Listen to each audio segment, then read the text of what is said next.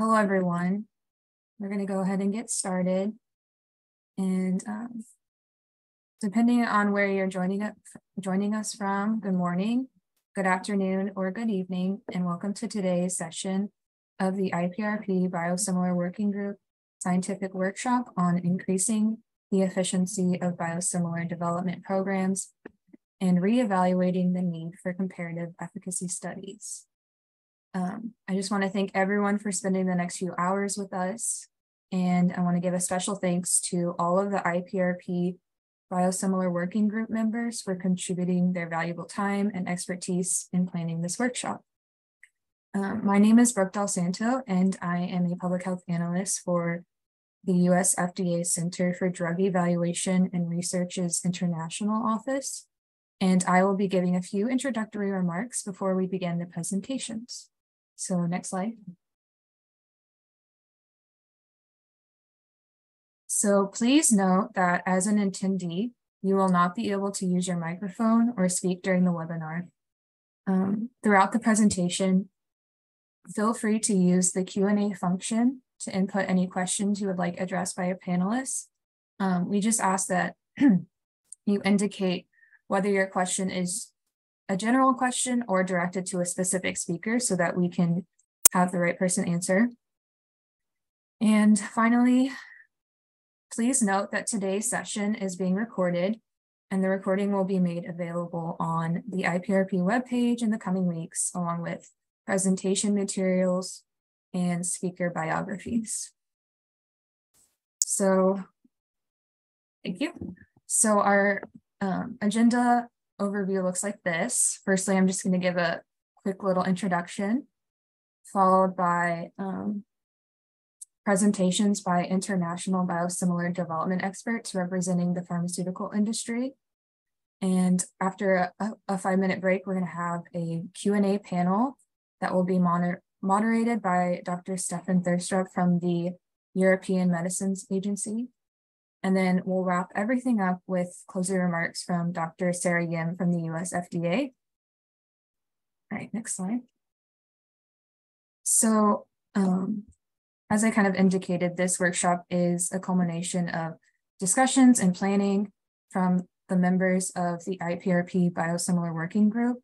And just as some quick background, this working group was established to discuss emerging regulatory issues related to biosimilar products. And it includes regulatory members from across the world, as you can see on this slide. And I invite everyone to go to the IPRP website to learn more about the working group. Next slide. And as mentioned yesterday, the focus of this multi-day workshop is to discuss the need for comparative efficacy studies in biosimilar development programs. And yesterday we heard from wonderful regulatory experts on their experience and perspectives with clinical efficacy studies in biosimilar development programs. And today we have the privilege of building upon yesterday's discussion by highlighting industry experts' perspectives on these studies in biosimilar development programs. Next slide. And so moderating our session today is Dr. Stefan Thurstrup. He is a medical doctor and board-certified specialist in clinical pharmacology and therapeutics. He holds a PhD in pharmacology and has an extensive background in clinical internal medicine with special emphasis on adult respiratory medicine. He has substantial regulatory experience in public and private organizations. For example, he has worked for the Danish Medicines Agency in various capacities, including as a member of the EMA's Committee for Medicinal Products for Human Use and the Committee for Advanced Therapies. He was the head of the Danish Institute for Rational Pharmacotherapy, the head of the Division of Medicines Assessment and Clinical Trials, and co-chair of the European Commission's Working Group on Market Access for Biosimilars. He has also worked for a pharmaceutical consultancy company, NDA Group AB, and as an adjunct professor of pharmacotherapy for the Faculty of Health Sciences at the University of Copenhagen. And lastly, he has authored more than 30 scientific papers, guidelines, and textbook chapters. And currently, Dr. Thurstrup serves as the Chief Medical Officer at the European Medicines Agency. And Dr. Thurstrup, I'm going to turn it over to you to begin our presentations. Thank you very much, Brooke, and welcome to all the participants. I can see we have nearly 400 people listening in here, which is really, really great. The second day for stakeholder engagement. So welcome all of you, and thanks for, please adhere to the practicalities that Brooke alluded to in terms of questions and so forth. Without further ado, I think we should go to the next slide and turn to our presentation from industry perspective. The first presenter is Martin Schistel from Sandoz.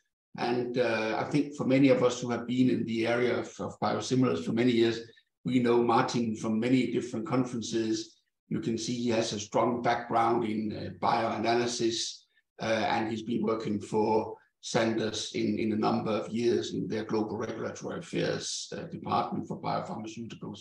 So thanks for being here today, Martin, and over to you. Yeah, thanks a lot. And it's my pleasure to start off with the industry presentation. So if we go to the next slide. So in short, I try to show you that from the science perspective, we have the opportunity to develop biosimilars without comparative efficacy studies already today. So next, please. So this slide illustrates the major steps in the evolution of the biosimilar pathway. So we started in Europe with the 5-step approach you see on the left. Meanwhile, the approach in the middle is basically accepted by health authorities globally. And compared to where we started, we went away from meaningless animal studies. And on the clinical side, a study powered for a PD biomarker can replace a study with a conventional clinical endpoint. And for the future, we anticipate a streamlined and equally robust pathway based on analytical, which means physical, chemical, and functional comparison, followed by a clinical pharmacokinetic study. So in this approach, we do not need any comparative efficacy trial. Next. So on this slide, I listed the pivotal papers which describe the regulatory science and which show that such a streamlined clinical development is feasible already today. So they're written by EU regulators. You will hear from Guyan later on. From UK regulators, Marie Bilske provided a very nice overview yesterday. And also we from the biosimilar industry, we wrote a paper. And also as a note, an additional paper from EU regulators is coming up shortly, and we will also hear about this later in the session. Next slide.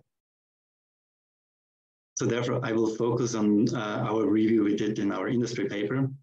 And what we did, we reviewed the value of clinical studies in the biosimilar development in Europe and in the US. And the data set reaches from the very early days of biosimilars until 2019. And the outcome in short was that the review revealed that comparative clinical efficacy was never a decisive criteria in biosimilar development. So we have seen successful biosimilar programs despite missing primary clinical endpoints. We have seen unsuccessful biosimilar candidates despite successful clinical efficacy trials, but which failed at the analytical and or the clinical PK level. So this shows that clinical efficacy was never a decisive criteria, which means you do not need those comparative studies from the retrospective manner. Certainly it's now to set up a framework which enables us to use this knowledge prospectively in the future regulation. The next slide. So when some of you might be surprised about these findings, it's not so much surprising to us who deal with since a long time in this area, because we have a lot of safety nets already in place to ensure sameness of efficacy. The first safety net here is the comparison on the structural level. And as the function is the result of structure, if the structure is the same, also the function will be the same. Now, as most of you know, we see minor differences in some quality attributes on a regular basis, and it's important to evaluate their impact on patients. But this can be done also by the next safety nets. With this, the confirmation of comparable binding with targets and receptors. And we typically know that those targets and receptors of a biotherapeutic which can interact with the protein in the human body. And we can test them in a precise manner using binding assays. And we do not stop here. So we have another safety net, which is the level at the cell-based bioassays, which measure the biological effect that is triggered by the initial binding to the target and the receptors. This is done under native conditions in living cells. And today, those assays can be done also in a very robust and a precise manner. So if those safety nets are tight enough, we do not need another safety net, which is the confirmation at the clinical efficacy level, which is relatively blunt. So in other words, in such a streamlined development, the clinical confirmation of comparable efficacy is replaced by the stage of the functional characterization. Next slide. And as mentioned also yesterday many times, the functional characterization is a much more sensitive tool than clinical trials can be. And the trastuzumab case provided us with nice data. It was also mentioned yesterday. So in this case, it happened that the reference product batches had a pretty large temporary drop in ADCC potency, as shown here in this figure on the right. And those batches were bought by 2 biosimilar developers, which were just supplying their running comparative clinical efficacy studies. And as a result, and if you click one more time, you see that the primary clinical endpoint was missed slightly. If you click one more time, next please. Yeah, here you see the margins for the clinical endpoint and also how the data looked like. So it was missed slightly, but it shows that a very large difference in the ADCC potency resulted in a very small difference in the clinical endpoint, also showing the difference in sensitivity for differences. So if we go to the next slide. So sameness of efficacy is ensured very nicely without comparative efficacy studies. But what about safety and immunogenicity?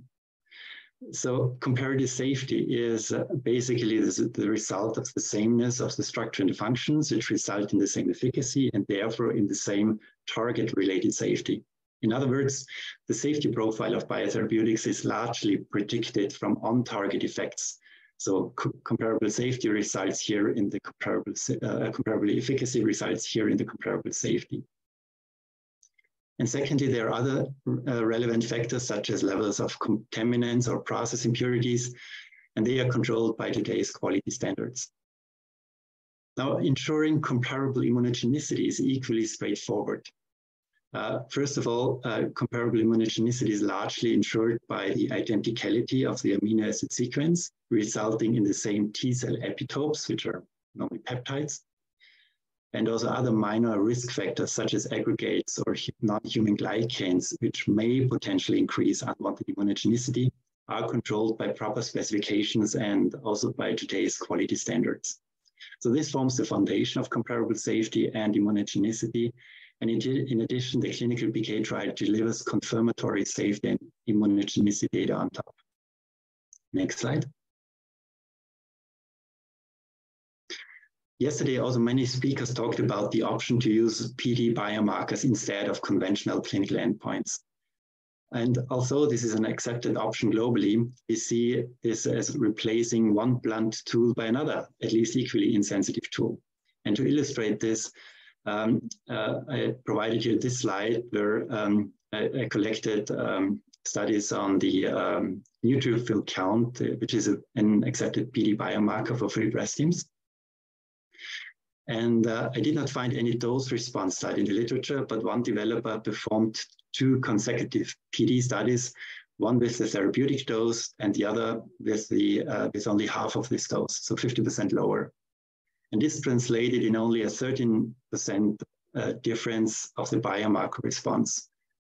So in other words, the biomarker is relatively insensitive for differences that even comparing the therapeutic with half of the dose could result in the conclusion of no differences given an 80 to 125% equivalence margin. And certainly the caveat of this comparison is that this was not done as a parallel study. but it was done consecutively using the same study sites and also the same analytical methodologies. Next slide.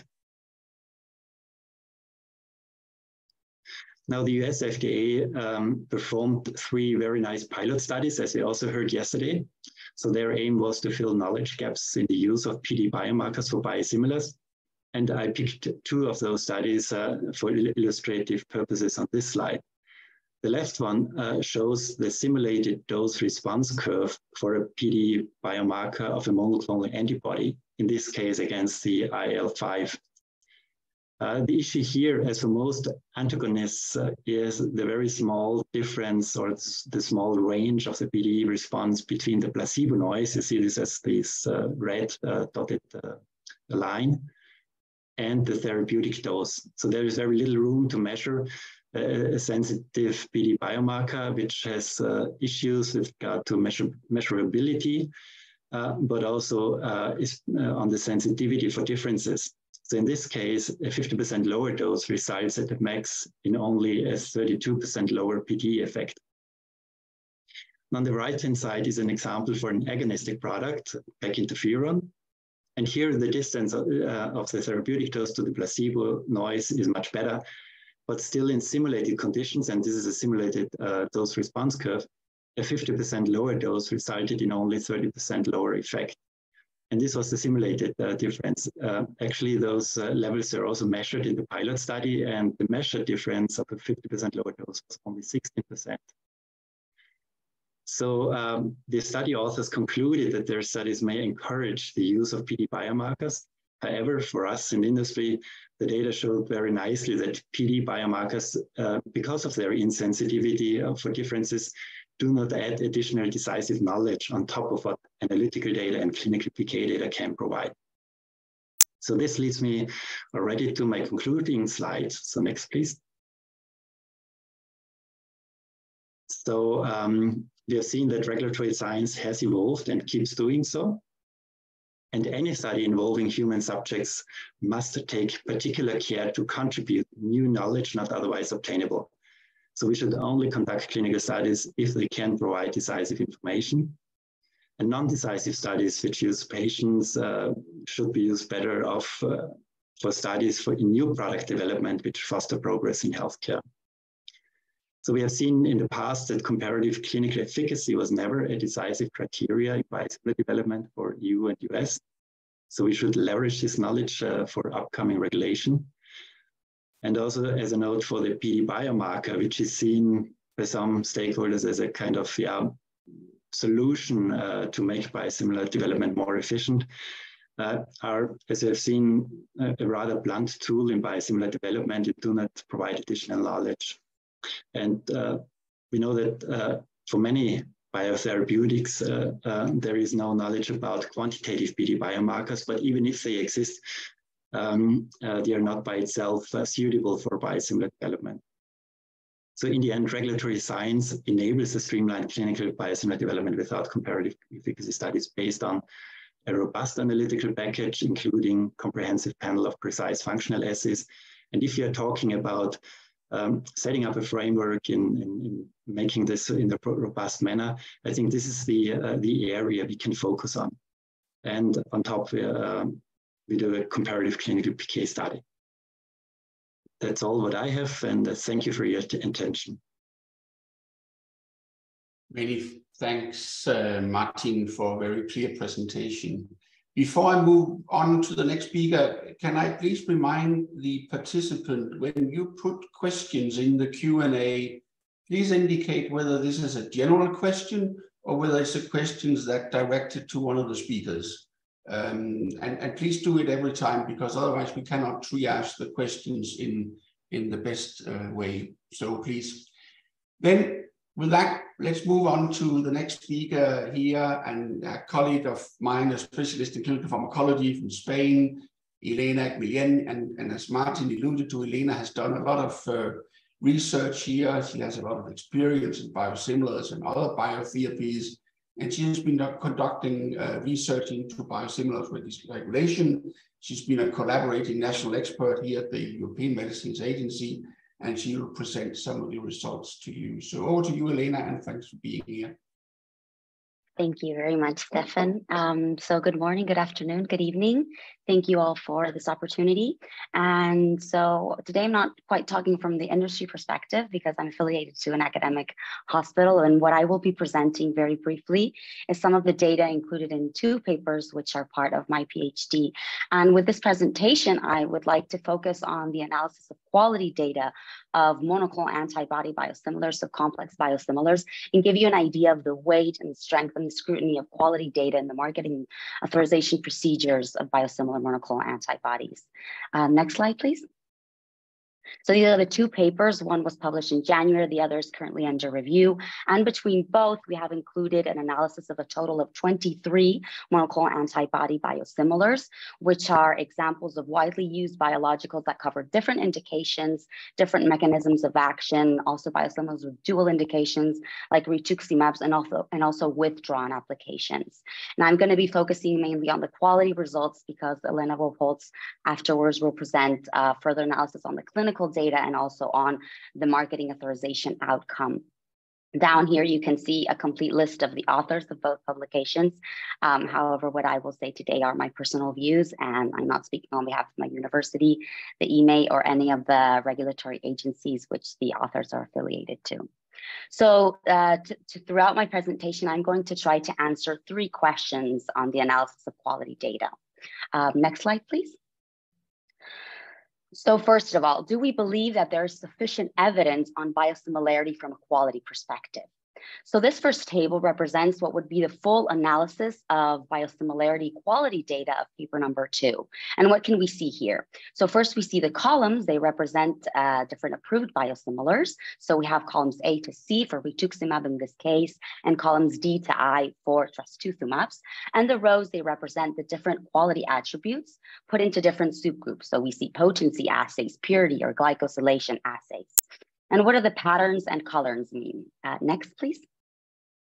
So what they represent is the percentage of biosimilar batches that have values within the similarity range of the European reference product. So the 4 most important categories are the dark solid green, which represents when 100% of the biosimilar batches are within the similarity range for that quality attribute. Then we have the light green horizontal stripes when between 99 and 90% of the batches are within range.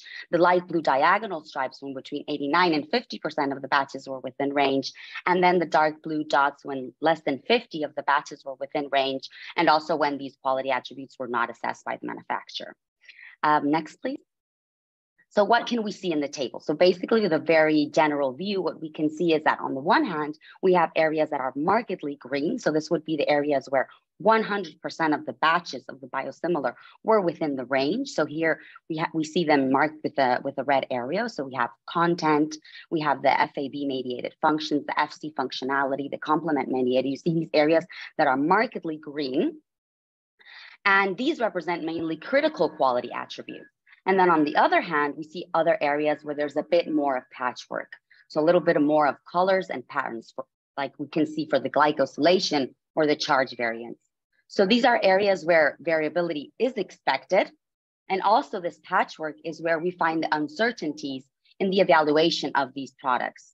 So we also looked into how these uncertainties in the quality data were resolved, which I will also present in a bit. But first, next slide, please. But here we have the same table for paper number 2. So here we have the same analysis for adalimumab, which would be columns A to G, and trastuzumab, which would be columns to H to L. So here we find the same pattern repeating itself. We find areas that are markedly green, again, protein content, potency assays, FAB, FC functionality, especially for adalimumab, and areas where a bit more patchwork, which is where we find the uncertainties. But these tables, they also show us another very important finding, which is the extent of quality information that is analyzed. So we've seen many rows that represent many quality attributes that are looked into, excluding those that we could not categorize because of anonymization issues. Next slide, please.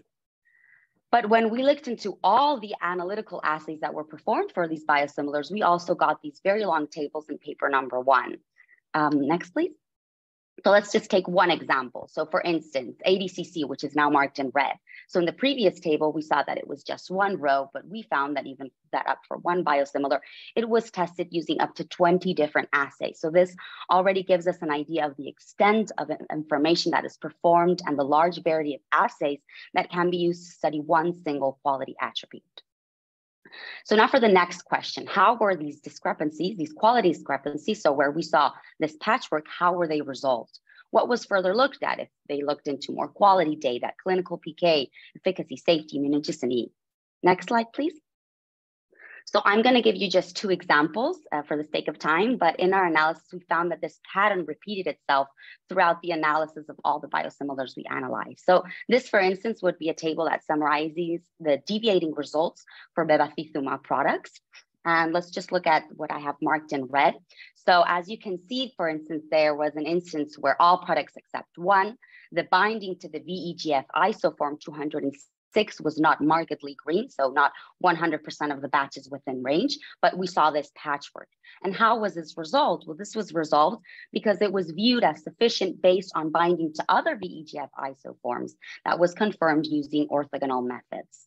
Next slide, please. And this would be the same table, but for rituximabs. So for instance, another example, we saw that all products had a variable result on the glycosylation profile. So a lot of patchwork where we saw, but this was accepted because similarity was confirmed in the cell-based assays and also because there were no clinically significant differences in the PK profile.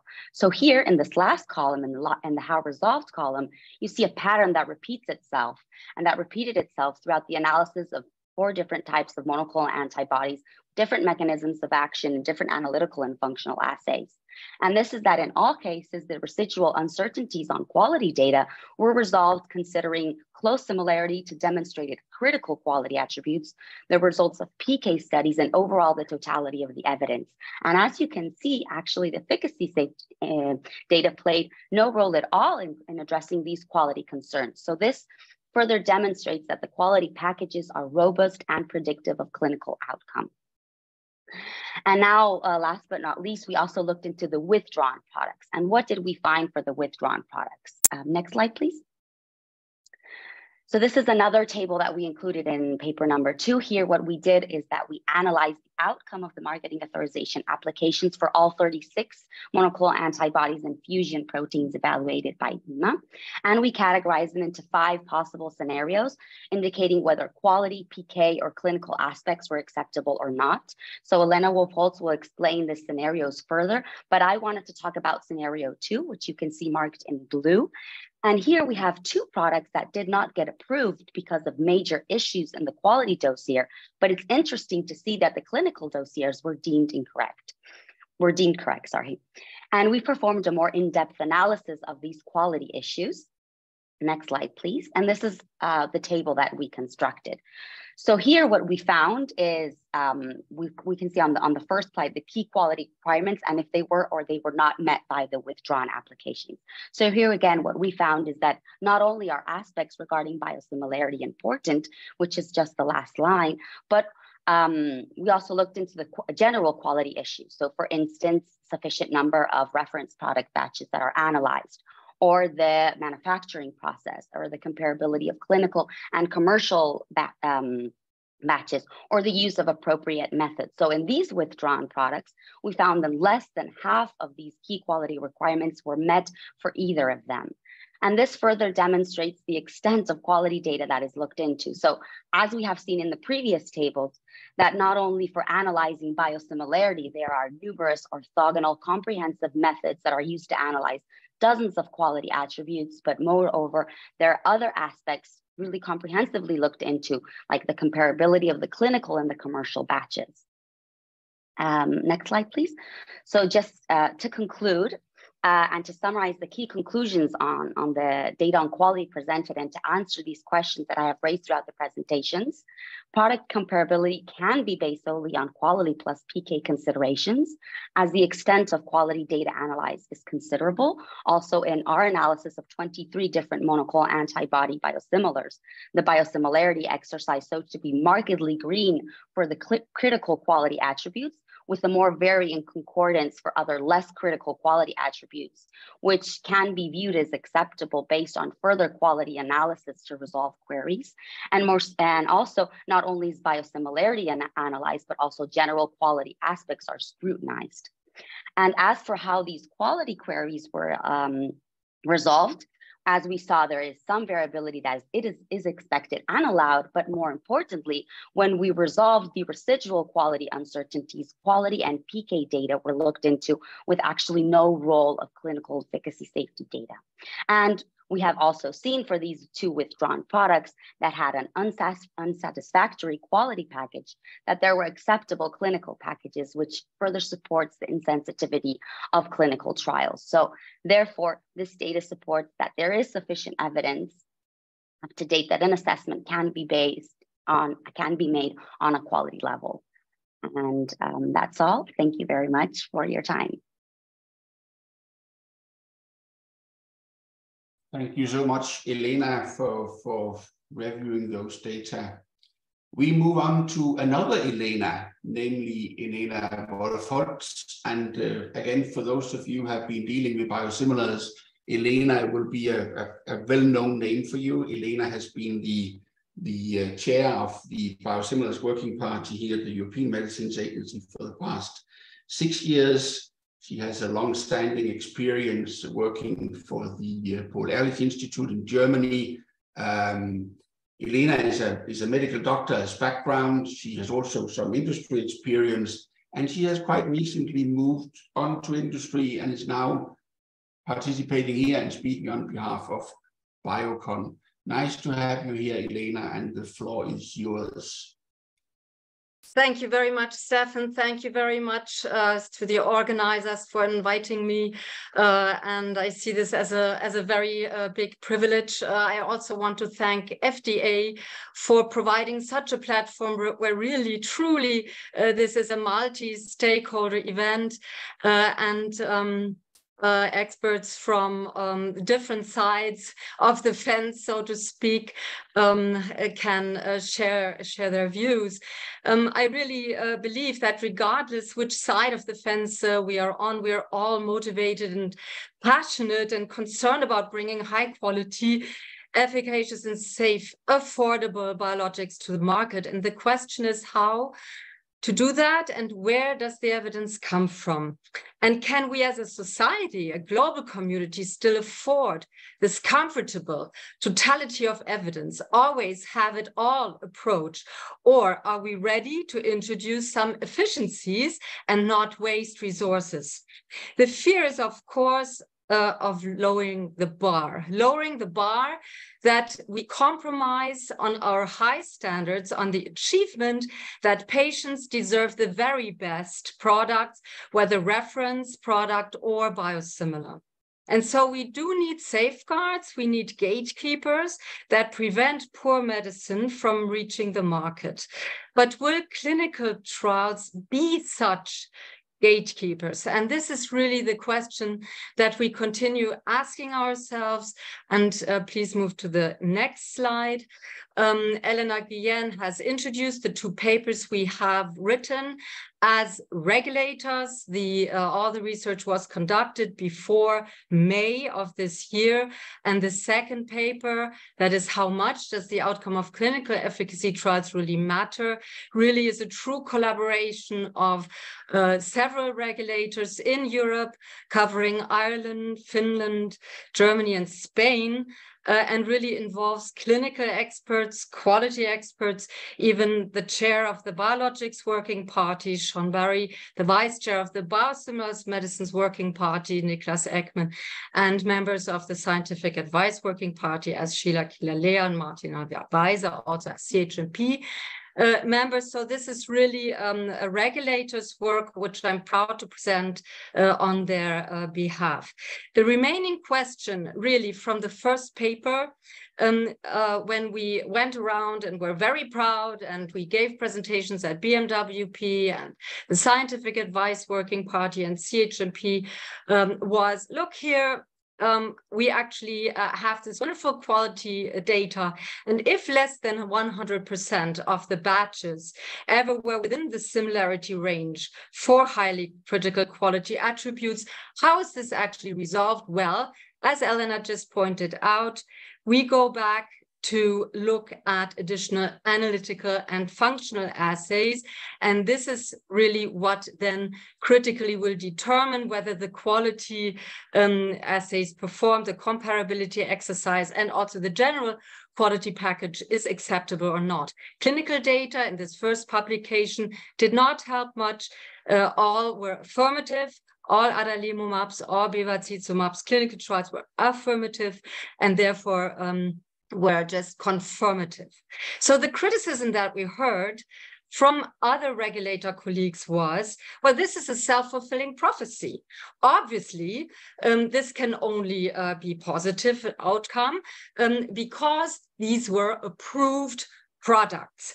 So then next slide, we asked ourselves, well, could it be that in the review process, there are critical questions also with regard to clinical data or even failed clinical trials, uncertainties in the clinical data that lead to other concerns or even major objections in the review process? Major objections ultimately, if not resolved, would lead to a failed approval of the product candidate. So would a failed clinical trial, would an uncertain clinical trial ultimately stop an approval process? And for this next slide, we did several things. We, number one, looked at the 33 antibodies and 3 fusion proteins that were reviewed and then ultimately assessed also in the past 10 years, from 2012 to 2022. We also, we looked at the EPARs, that is the outcome of a successful MAA, but also at the number and nature of the issues raised in the first regulatory assessment, which is the Day 120 report. Obviously, this is confidential information and therefore only is presented in summary fashion and anonymized. And we also did an in-depth analysis of another set of antibodies, that is 4 rituximabs and 7 trastuzumab antibodies, and looked at the clinical data set there. Next slide. So with regard, next slide, to the outcome of the marketing authorizations, Elena Guillen has already introduced the different scenarios we looked at. The first scenario being that quality and clinical data were both viewed as supportive and aligned.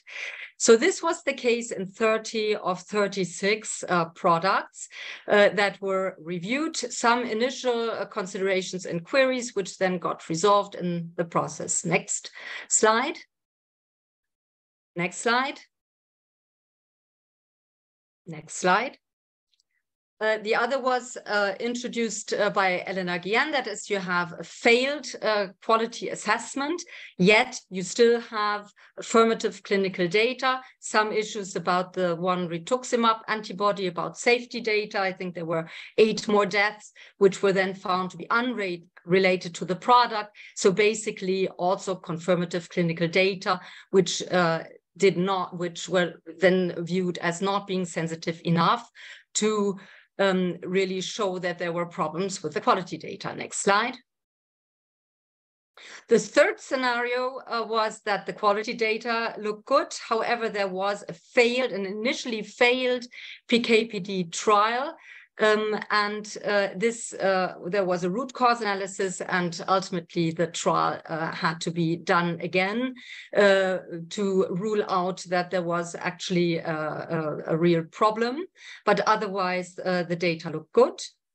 And the fourth scenario, that there would be a problem with the clinical efficacy trial, the 2 famous trastuzumab antibodies, which did not prevent approval of the drugs. The fifth scenario, a hypothetical scenario, which obviously we never saw. Next slide. Next slide.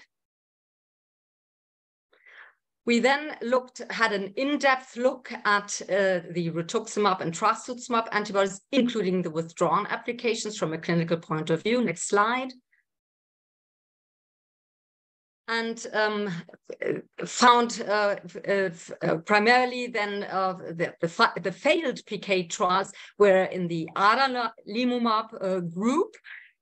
We actually counted only 2 in the overall analysis because if there was an issue with the PK trial, that could be resolved with further analyses which were pre-specified in the protocol, as was the case with Julio, that was not actually viewed as a failed trial as such.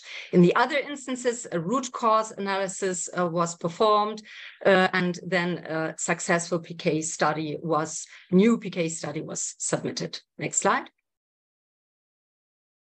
And here again with the failed clinical efficacy trial, it is really the trastuzumab cases with the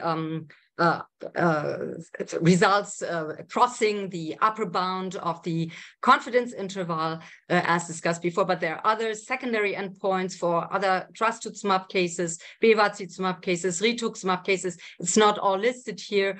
These secondary endpoints, which would give the impression of better or lesser product, would actually not be viewed as sensitive and were ultimately disregarded. Next slide. Next slide. Next slide.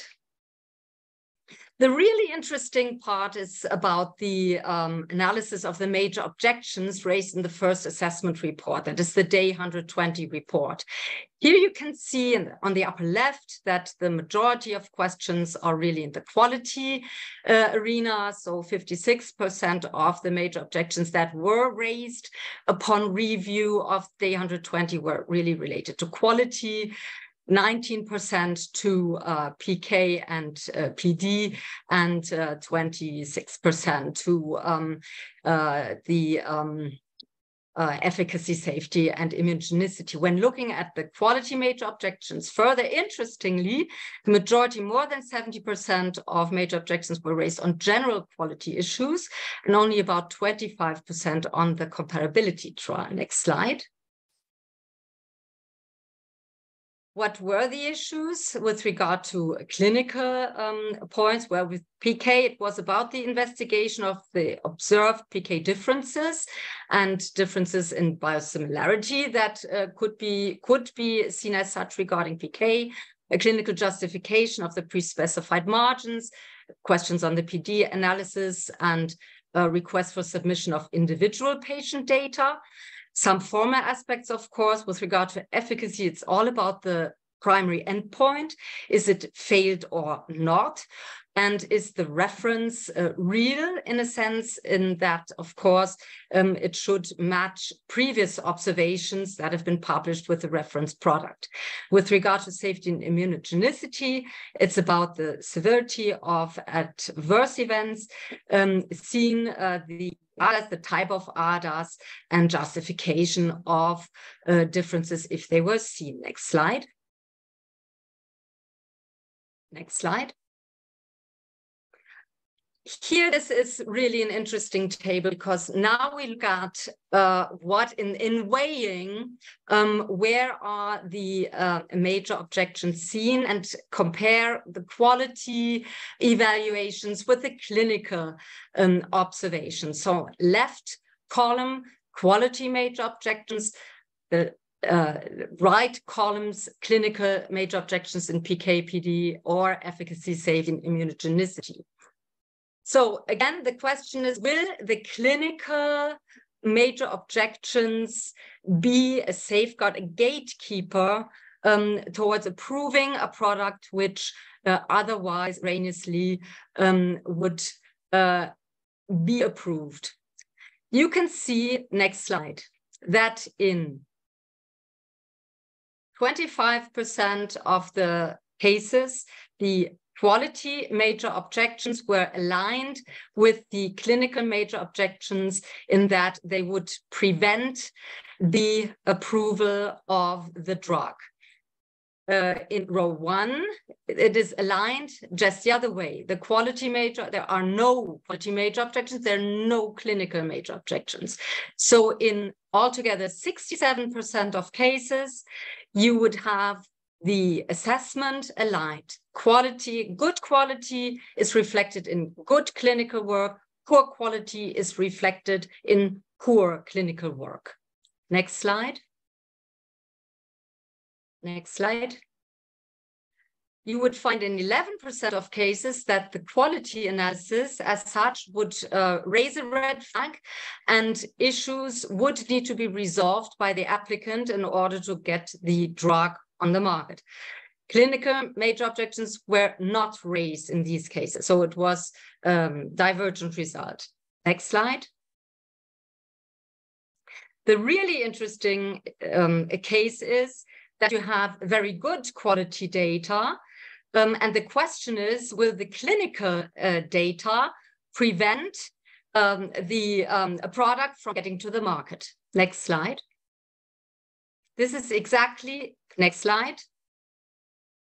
Case number 3. Here you would have very good quality data, seemingly no major objections. The quality assessor says everything is fine, but we do have clinical observations that raise concern, major objections even, in the PK/PD or efficacy, safety, and immunogenicity aspect. This is the case in 22% of cases.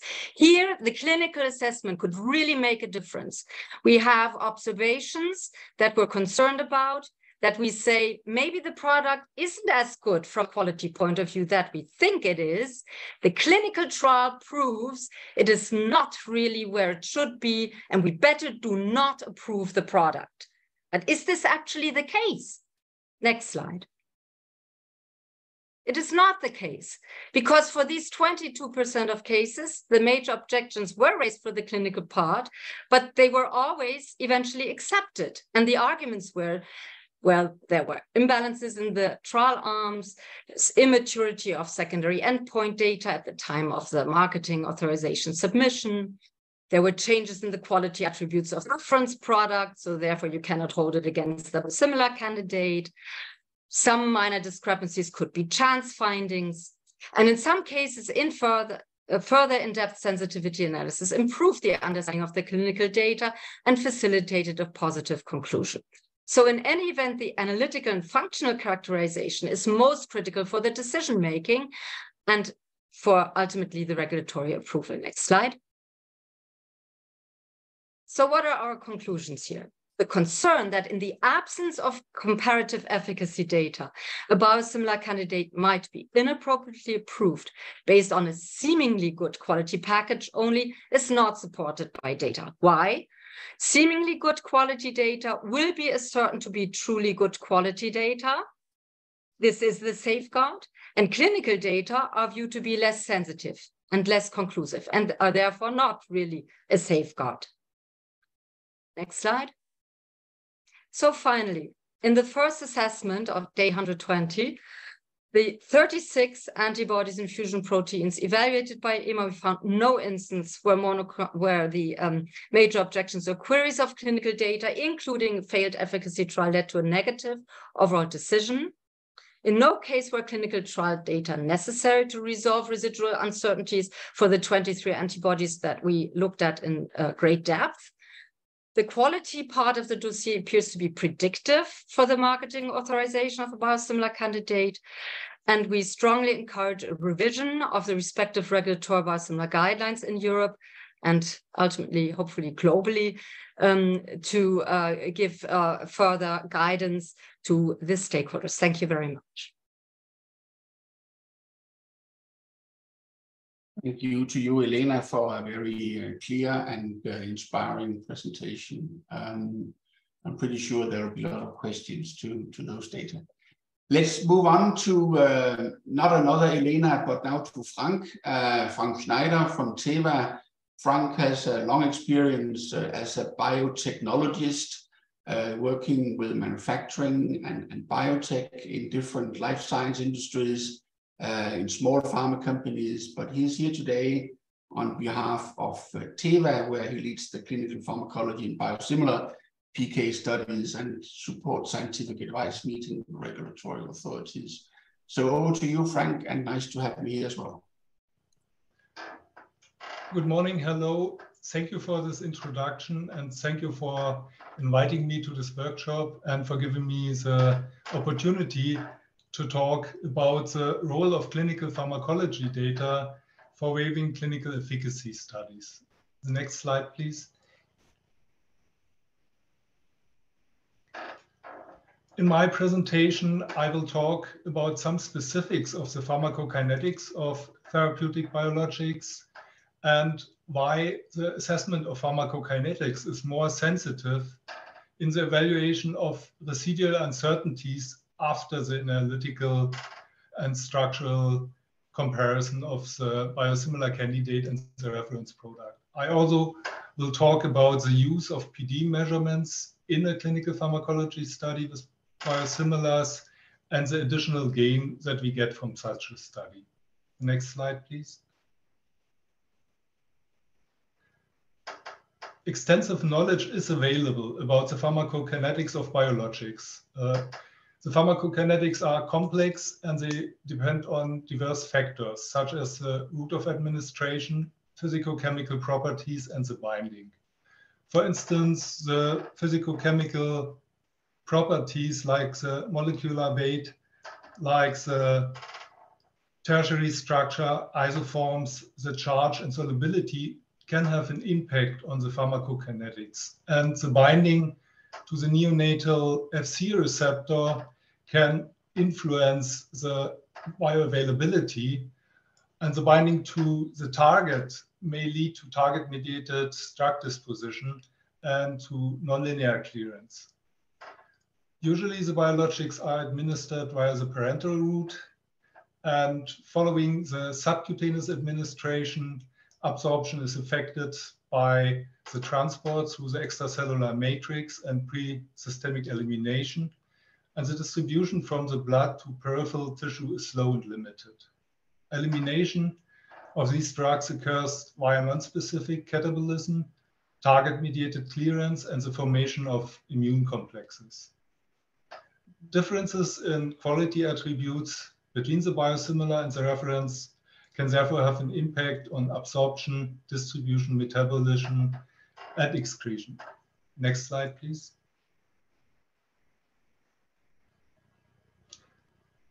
The advances in analytical techniques for the structural and functional characterization allow a thorough investigation of features affecting the potency of a biosimilar. So if the analytical results show there is high similarity regarding the features that determine the potency of a biosimilar, only changes or differences in exposure may have an impact on the efficacy. The exposure itself, it's more difficult to determine because of the multiple non-specific factors that can affect the administration, distribution, metabolism, and excretion as shown on the previous slide. In a PK study, we can investigate the overall effect of differences in quality on the exposure. In a PK study of many biosimilars, we can test the PK in the population of healthy subjects, which is the most sensitive population. Most biologics are target-specific and they have a large therapeutic window and only limited off-target toxicity. And the PK endpoints have a lower variability compared to patients because of less confounding factors. We are also able to have a higher sampling frequency and therefore can better characterize the concentration time curves.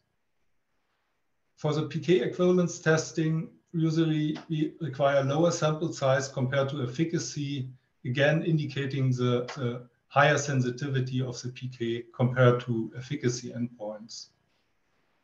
Due to the large therapeutic window, the maximum effect is often reached at doses below the recommended dose. And this means that efficacy endpoints are not sensitive to more changes in exposure. Next slide, please. The biosimilar guidances request the use of PD markers.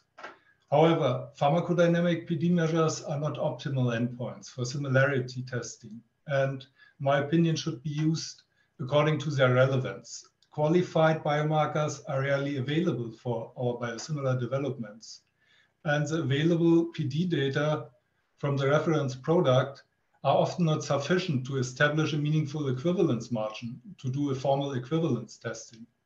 On top of this, and Martin talked already a little bit about this, there's high variability of the PD measure, of most of the PD measures. And if we have low expression levels in healthy participants, then this also leads to low sensitivity.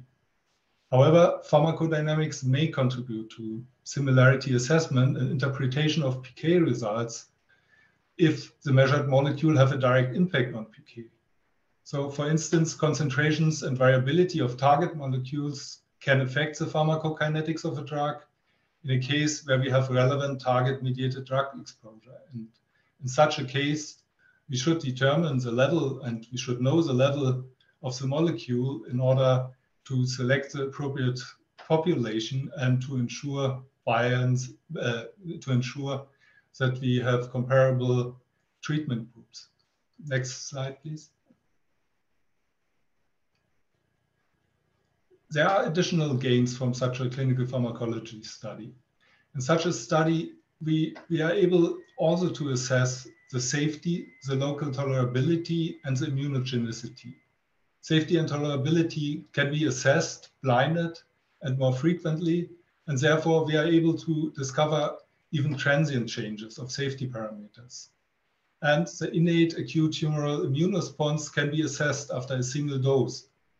The comparison of anti-drug antibodies in healthy participants, in contrast to patients, it's not biased by the presence of other drugs or immune complexes. And the new technologies and assays and also the revised guidances provided us better assessments of anti-drug antibodies and neutralizing potential. And now we have assays that are more sensitive and have a higher drug tolerance. The need to evaluate formation of ADA after repeated dosing should be determined in a risk-based assessment. In a clinical pharmacology study, as mentioned, we can have extensive sampling, and therefore we can assess the drug concentration, anti-drug antibodies, and where required, pharmacodynamic measures over time, and evaluate all the possible correlation between these parameters. Next slide, please.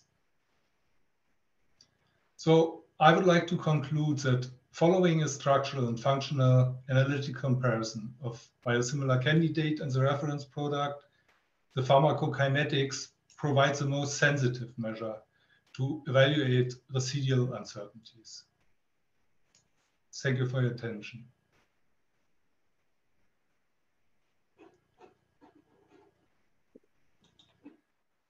Also, thank you to Frank for highlighting these important issues around the PK, PD, and potential to use that for biosimilar assessment.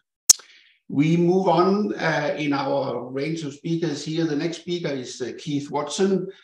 Keith is an independent regulatory consultant, and he has more than 20 years experience working with biologicals and biosimilars, both in industry and as a consultant.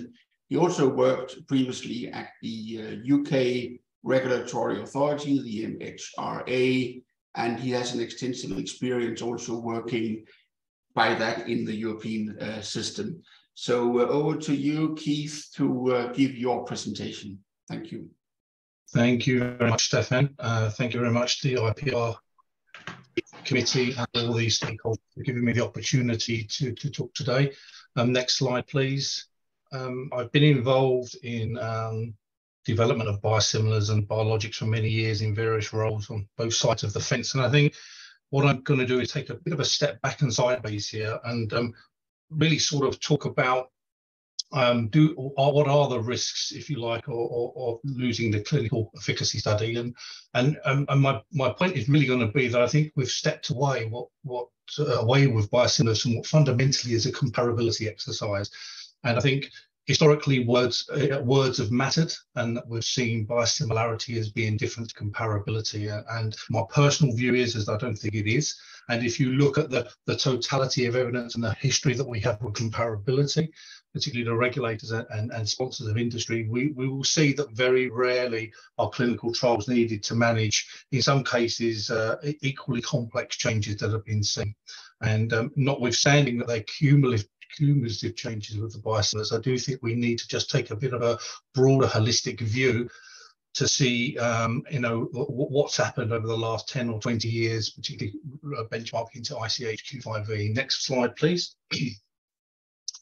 So in terms of biosimilar development, I mean, it's often been said there's a lot of unknowns with biosimilars. It involves a different process. I would contest it doesn't really. I mean, the manufacturing of biological products, particularly monoclonal antibodies and other recombinants, is quite well established. It's generally a conservative industry. The cell lines that are used are often broadly they're often similar. They may be CHO, they may be sp2/0s, there may be different clones of them, but fundamentally a lot is known about them. How to characterize these cell lines is well known. There's guidelines there. There's CROs who can do it for you, as well as doing it in-house. There's also a lot of prior knowledge available, only from literature, EPARs, regulatory approvals, companies' knowledge, which can be brought to bear. So I don't see that necessarily this concept of different cell lines, are going to pose different challenges. They're the same challenges that are applicable to anyone who's developing either a new product or a biosimilar. And there's plenty of opportunities to use existing tools to make sure they're consistent. Similarly with manufacturing processes, again, they're conservative. The purification of monoclonals is often a series of, obviously fermentation, but then purification is a series of capture steps, polishing steps, followed by the UFDF functions and filtration steps. So there's very little variability in terms of the unit operations. And again, I think this is recognised that you also have companies apply platform approaches for their portfolios, which so they're very confident they can transfer in different monoclonal antibodies or products into their platform, because they're confident that it will be reproducible and consistent, and they understand the control mechanisms that are needed. Even moving on towards the quality attributes, again, a lot more is known. And I think I would be bold to say that a lot of that's been driven by biosimilar companies.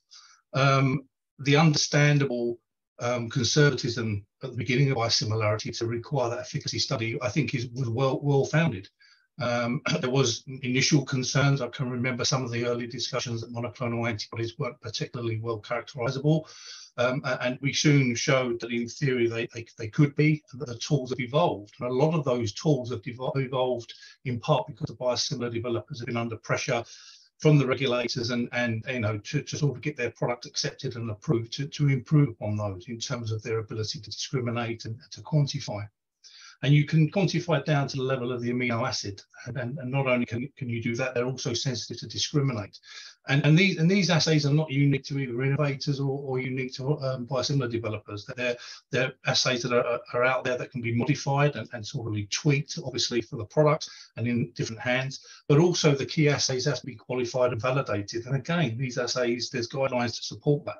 So the idea that these are being done randomly or sort of in the hands of people who don't understand what to do with limited control, I think is not really true. And I think after 15 or 20 years now of biosimilar development, I think in a sense that the paradigm has been proven.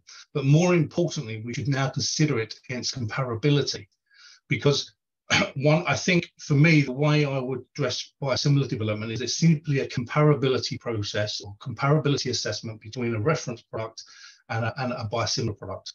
Biosimilarity as a word, I think, is a misnomer. That's just, it just seems to differentiate from what is essentially a comparability exercise.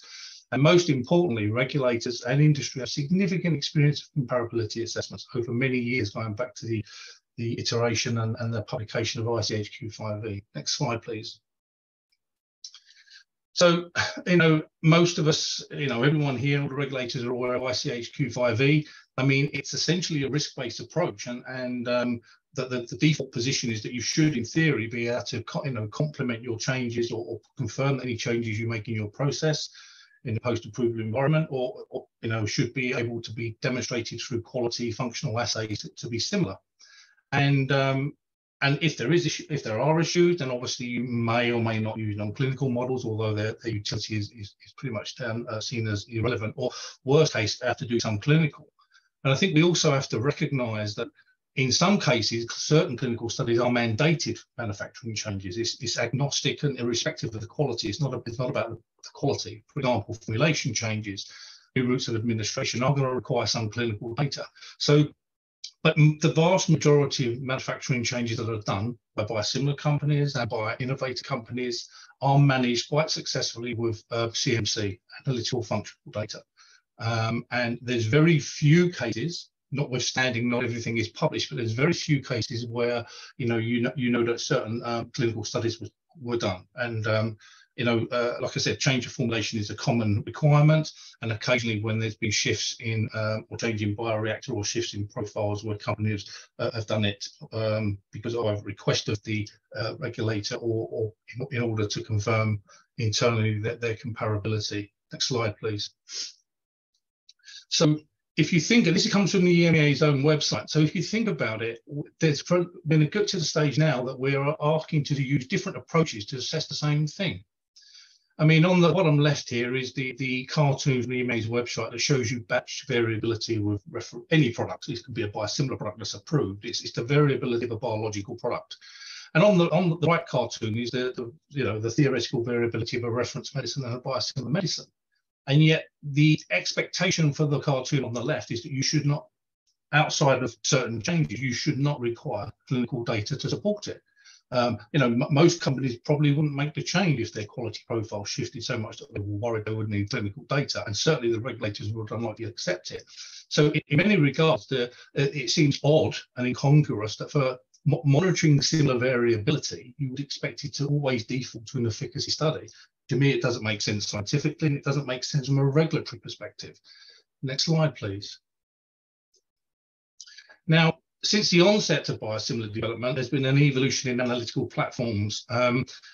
Similar slides have been put up earlier by other speakers, but fundamentally, the approach taken to determine or develop a biosimilar is an absolutely comprehensive approach and quite understandable.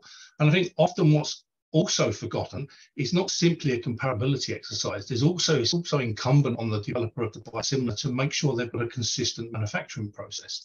So the module 3 section is no different to that of an innovators in respect of managing and controlling your manufacturing process, your control strategy, generating your own stability data, etc., etc. So they're simply got to develop a process first that is capable of consistently producing a molecule that is able then to be shown to be comparable to a reference product. And the tools listed here, I mean, they're non-exhaustive, but some of these are these are used routinely in many cases. And I would argue this platform has evolved and developed in part because of the development of biosimilars over the years, and now has become, and I've also contested in many cases, certain comparability changes now also now require some tests that were perhaps not previously done, particularly around FC mechanisms. I mean, 10, 12 years ago, these mechanisms may have been known, but very few products, or many products, weren't designed to have that FC functionality. It was almost a serendipitous finding or secondary. And now that more and more things have been known about it, it's become almost de rigueur to test that. Even I think we have to be clear, even with biosimilars, if it's not expected to have FC functionality or ADCC, there still is a requirement, often from the regulators, to at least test a couple of batches to confirm a negative, which you could also argue, in some respects, it's a bells and braces approach. It's also a little bit odd that you're asked to test for a negative, but nonetheless, it's a robust process that's being used, and it's no different, in my view, to a comparability process. Next slide, please. Again, here you've got the concept of orthogonal testing. This is basically a cartoon that shows you sort of theoretical critical quality attributes for a biologic and all the tests that you could be doing, and to make sure you've got a good hold and handle and control on all of these.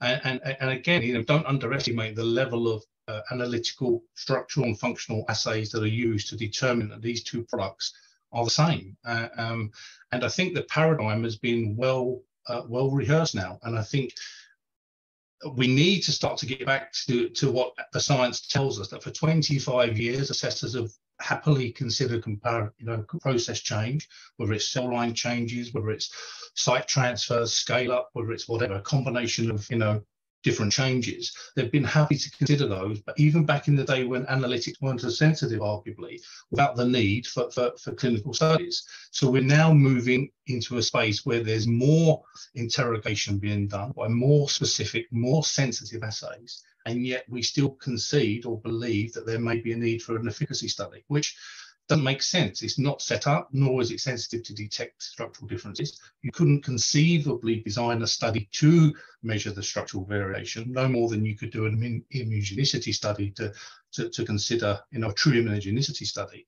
to look at minor differences. And you can, and I think that the analogy is pretty much the old-fashioned analogy of a duck. If it looks like a duck, it walks like a duck, and it quacks like a duck, it's likely to be a duck, for better or for worse.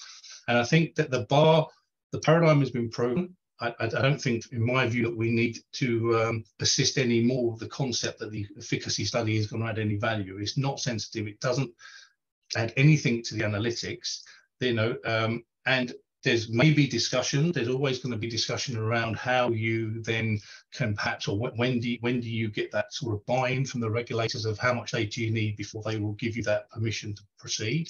But again, there's plenty of opportunities to have sort of with current assessment processes, which we can perhaps discuss at panel later, that can be managed. Next slide, please. Now, this is Luke Beattie, this slide. This is a sort of thing that's a follow-on work from Samuel et al., which follows on from work of Schneider and Verzier, which looked at manufacturing changes. And this essentially looked at the anti-TNFs over a 10, 20-year period. And what they did is they looked at all the manufacturing changes of innovators and biosimilar companies, and they stratified them according to low, medium, and high risk based on the guidelines in the European Commission regulation document. And essentially, of the 801 or 800 changes that were applicable for both originators and biosimilars, most were classified as low risk, and a few were classified as high risk. However, a few important points here, I think, is that there was no difference in the changes between biosimilars, in the classifications between biosimilars and innovators. More importantly, there's no evidence of any safety or efficacy concern, not only from the EPARs and the data that's out there, but also from changes to label, changes from pharmacovigilance signaling over the years. They've virtually all been managed by analytical and functional evaluation, besides the exceptions that we've spoken around formulation changes, which are mandated actually. So that's agnostic of quality. And I think we have to start to perhaps re-educate in a nice sense, the assessors to say, look, what you could be working on a manufacturing change for a cell line or something else, and you'll be happy with analytics. You step next door to do a biosimilar, and you're gonna scream if there is an efficacy study, even though you're seeing the same types of data, and that efficacy study doesn't tell you anything. So I think moving away from the term biosimilarity, to me, it's a misnomer. It's not. It's a biosimilar product that is developed based on a comparability exercise. Would be helpful. Next slide, please. And I think we've got to start thinking wider and more broadly. We've had over 20 years of manufacturing process change, which is considered probably every possible combination of changes that can occur. We've seen different formulations, different devices, different routes, scale ups, different sites. We even have the possibility of facility fit differences, where the same manufacturer could, for maybe using a CMO, could have a slightly different process listed, and so fundamentally there's very little that hasn't been seen and been managed mainly by CMC before. And the PK study is absolutely obviously mandatory, and essentially that would guarantee that the formulation, the device combination, and the quality attribute profiles that are there are showing that if once they reach that site, they're distributed equally in the patient or the volunteer, and then once they reach that site, the expectation is they'll behave for better or for worse as like each other. So my view is that take a holistic approach. Don't just think of removing something. Why is it actually needed? What have you done before? And we've got 20 years now of comparability data, 15 years of biosimilar data. And there's no evidence at all from post-marketing, from the EPARs, from the labels, that none of this can be managed without, that none of this requires efficacy studies. So next slide, please. This is just a list of all the references there. And once again, next slide, please. I think this just summarizes some of the papers out there. And what I would say is let science and experience be the driver of the decision making rather than conservative thinking or wordology. And I think the data has shown that the efficacy study is redundant. I mean, I think the discussion should focus more on how we deliver and guarantee that we've got surety of the data before we proceed to the phase 1, rather than focusing on when or not we remove the efficacy study. But thank you for your time and the opportunity to talk. Thanks a lot, Keith, for making the case clear for abandoning clinical and comparative efficacy studies.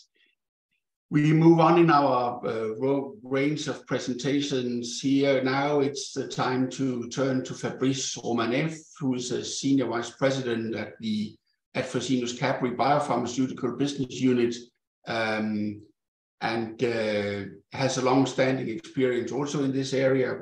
As you notice now, we only have very experienced speakers at this panel, 17 years here and more.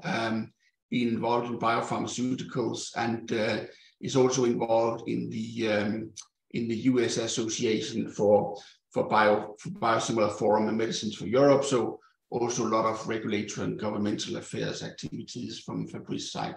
So thank you for coming here, Fabrice, and the floor is yours.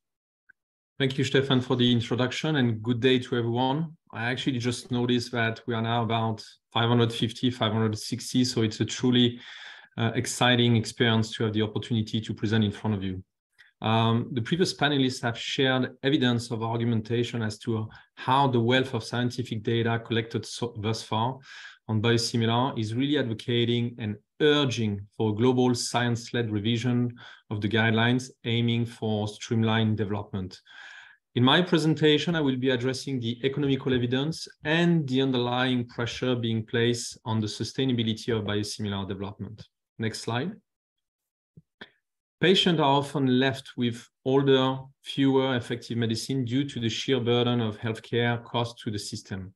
It is actually foreseen a pressure on the global healthcare system of $1.9 trillion by 2027, with an ever-increasing number of deaths related to non-communicable disease rising up to 70%. According to the WHO, about 2 billion patients do not have access to essential medicines, which is combined with a massive disparity between highly developed countries versus rest of the world countries where access to effective medicine is even more difficult. A US example is, while less than 2% of the American use biologics, they represent 40% of the total spending on prescribing drugs. This is unsustainable and leaves only the wealthy to reap the benefits of biologics. Next slide, please. Therefore, biosimilars are really vital for patient access to biologics and can significantly improve life expectancy and morbidity.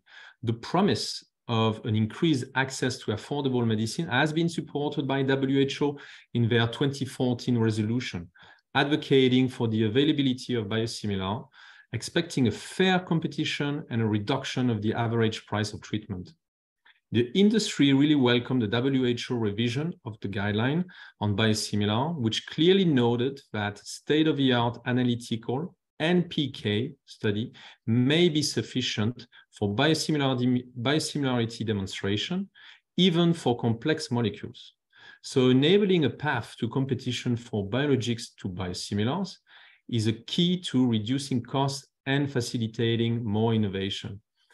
Policy and regulatory decisions that we make today are going to have a lot to do with whether we realize the promise for this category of products. Next slide, please. We do observe that healthcare professional and patient community rely on biosimilar. As for any new category of drug, it took proper education to explain the science behind and the robustness of the analytical comparability, some well-designed guidelines to safeguard the pathway of biosimilar development, and most importantly, real-life demonstrated experience to allow the adoption of biosimilar.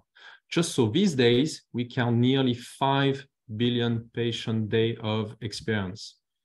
Can you go to, actually, we're not on a good slide. Can you go to, yes, next slide. Again, yeah, this one. Click, click, again, and we stop here.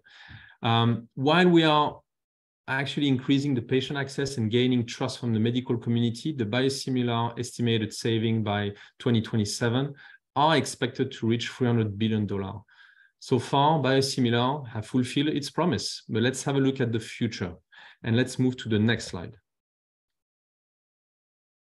When defining the future portfolio, biosimilar development must consider multiple factors such as intellectual property, pricing dynamic, and cost of R&D, and more.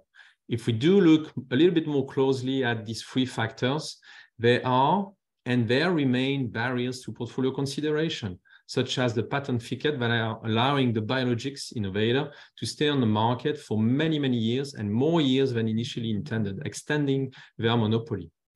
Vertical interpayer issues, but also lastly, as the finance govern feasibility for biosimilar, as well as for other medicines, the biosimilar development, even after 15 years of experience and market experience and regulatory experience, still take 8 to 10 years and cost of $100 million, which does represent a significant barrier to innovation and fair competition. In other words, we are asking this question: can the biosimilar system afford brand innovator-like development cost with generic pricing? I speak to you today to plead a call for regulatory action for patients worldwide. Next slide. I really want to draw your attention on this important slide. A recent study from IQVIA indicates the future of biosimilar is uncertain. There's around half of future biologics that are predicted to not be copied. From our own appraisal, this includes non-blockbuster biologics, orphans, oncology molecules, where the cost of the R&D versus the return investment that make them untenable for global biosimilar developers. Collectively, this gap would lead to a very large loss of savings. We do have more than 15 years of regulatory experience with biosimilar now, along with significant post-marketing surveillance.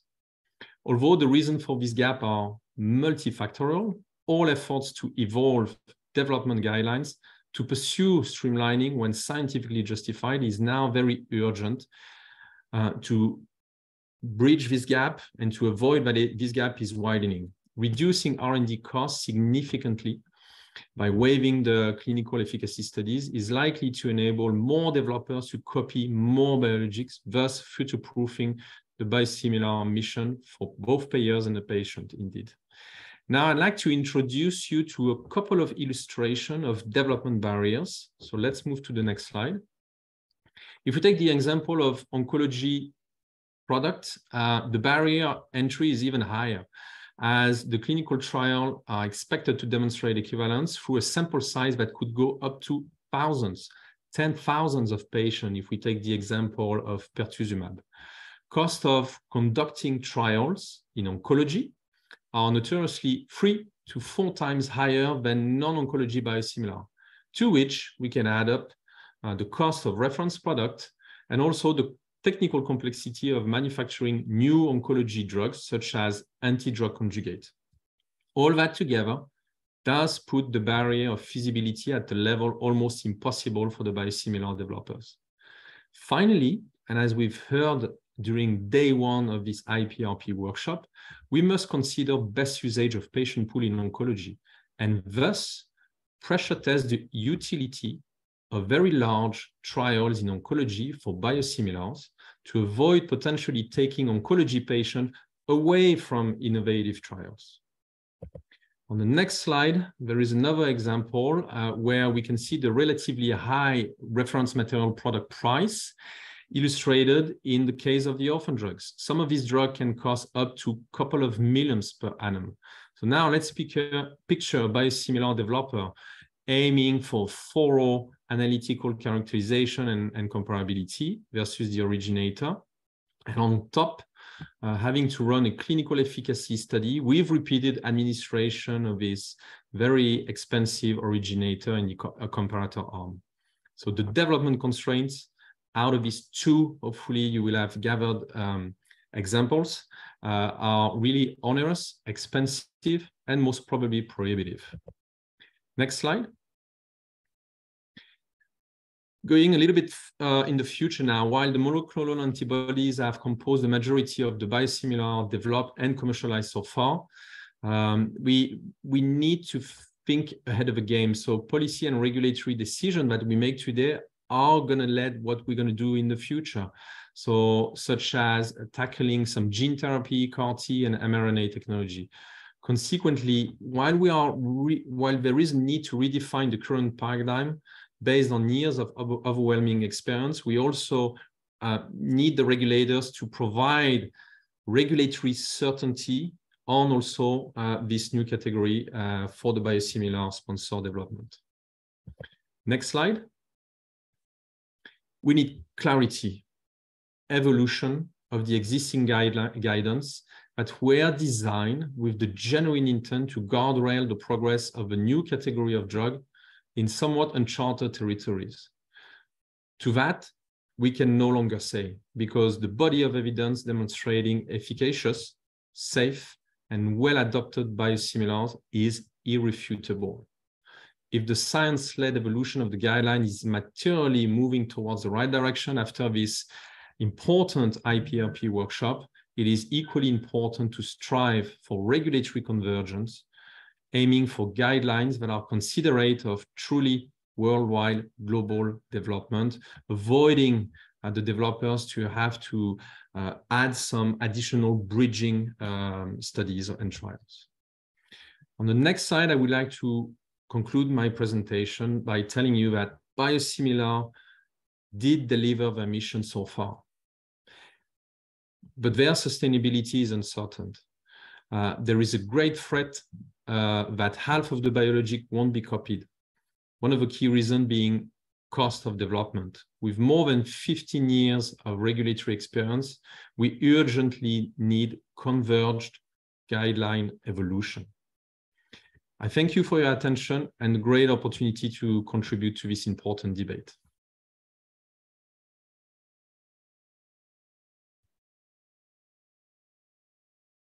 Many thanks, Fabrice, for highlighting these important issues and aspects of developing products using comparative efficacy studies. We move on to the last presenter before a brief break. That's Gillian Vullet, and Gillian starts out with an MA in biochemistry and has a lot of experience in different pharmaceutical companies. Now she is working with Samsung Bioepis since 2021, in the US, and she's also the chair of the International Generics and Biosimilar Association and its Biosimilars Committee, and has been a lot involved in policy around biosimilars. And I'll give the floor to you, Gillian, for the last words in this round. Great, thank you very much. And thank you to the organizers for the invitation. And I'm going to speak on behalf of IGBA, the International Generics and Biosimilar Medicines Association. Next, please. As indicated, I'm an employee of Samsung Bioepis, and Samsung Bioepis is a member of the Biosimilars Forum, the US Trade Association for Biosimilars, and of Medicines for Europe. I'm the co-chair of the International Generics and Biosimilars Association IGBA Biosimilars Committee, along with Giuseppe Randozzo of the Alliance for Accessible Medicine. However, I want to emphasize that all errors and omissions in this presentation are ultimately entirely my own. Next, please. So our aspiration, one science, one quality, supporting global access. Access being a critical point that you've heard from the previous speakers, but also, next, please. Biologics offer promise for treatment and cures for a very broad range of unmet medical needs. Obviously, they're an expanding area for biopharma in terms of development of new medicines. And when the intellectual property expires, biosimilars can create affordable access worldwide. Next. The cost to approval for a biosimilar, however, is about 100 times that of a small molecule generic drug. And the time of development is extensive. It's 7 to 10 years. So to have biosimilars available to less commercially successful biologics does depend upon improving the efficiency of their development. And this includes reducing unnecessary comparative efficacy studies, CES. Next. Efficient development relies on predictable science-based regulatory approaches that themselves are kept current and consistent across jurisdictions, often referred to as regulatory reliance. And this alone, by being consistent, increases confidence in the regulators themselves, because consistency, as we heard from Keith, is independent of any business model if biosimilarity is essentially, for instance, a comparability exercise. Next. Sustainable markets with fair competition, getting to what Fabrice just presented, will ultimately decide how broad access can be. But obviously on this series of meetings, biosimilar development and approval are essential as the first step. Nobody has access to the product that is not approved in the first place. Next, please. So we want this consistent use of established, and I will emphasize, as did Keith, just how established these regulatory scientific principles are, because this gives confidence in all biologics, for all regulators everywhere globally.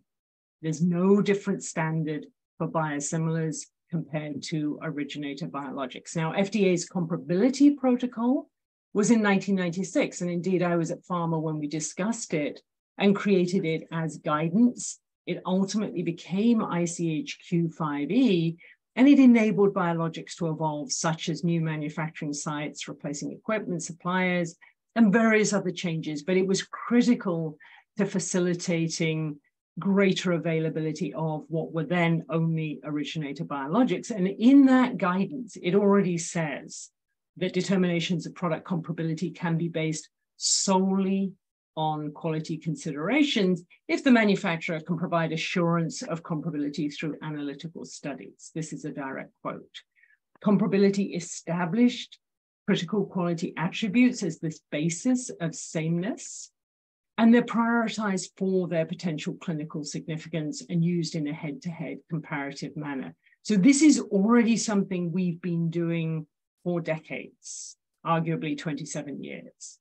This regulatory science then led the way for biosimilarity, which is also based on analytics, with limited confirmatory comparative efficacy studies. And in the US, comparative efficacy studies are already entirely waiverable as a matter of law. Next. I can't emphasize enough this critical nature of review consistency, and it's an absolute priority within and across regulators for the industry. Nothing we're proposing here is attempting to in any way cut corners. However, I would like to emphasize you either have to believe in critical quality attributes or you don't. And if you do believe in them, they must apply independent of this business model. We are actually emphasizing for biosimilars, we don't want anything special, we want consistency. Next click. So one science, one world with a level of regulatory reliance that can then share the workload by enabling efficiency everywhere. That's sharing the workload for sponsors, that's sharing the workload for regulators. Next, please. So as was just alluded to by Fabrice, there's already hiccups in the pipeline for future biosimilars that are visible.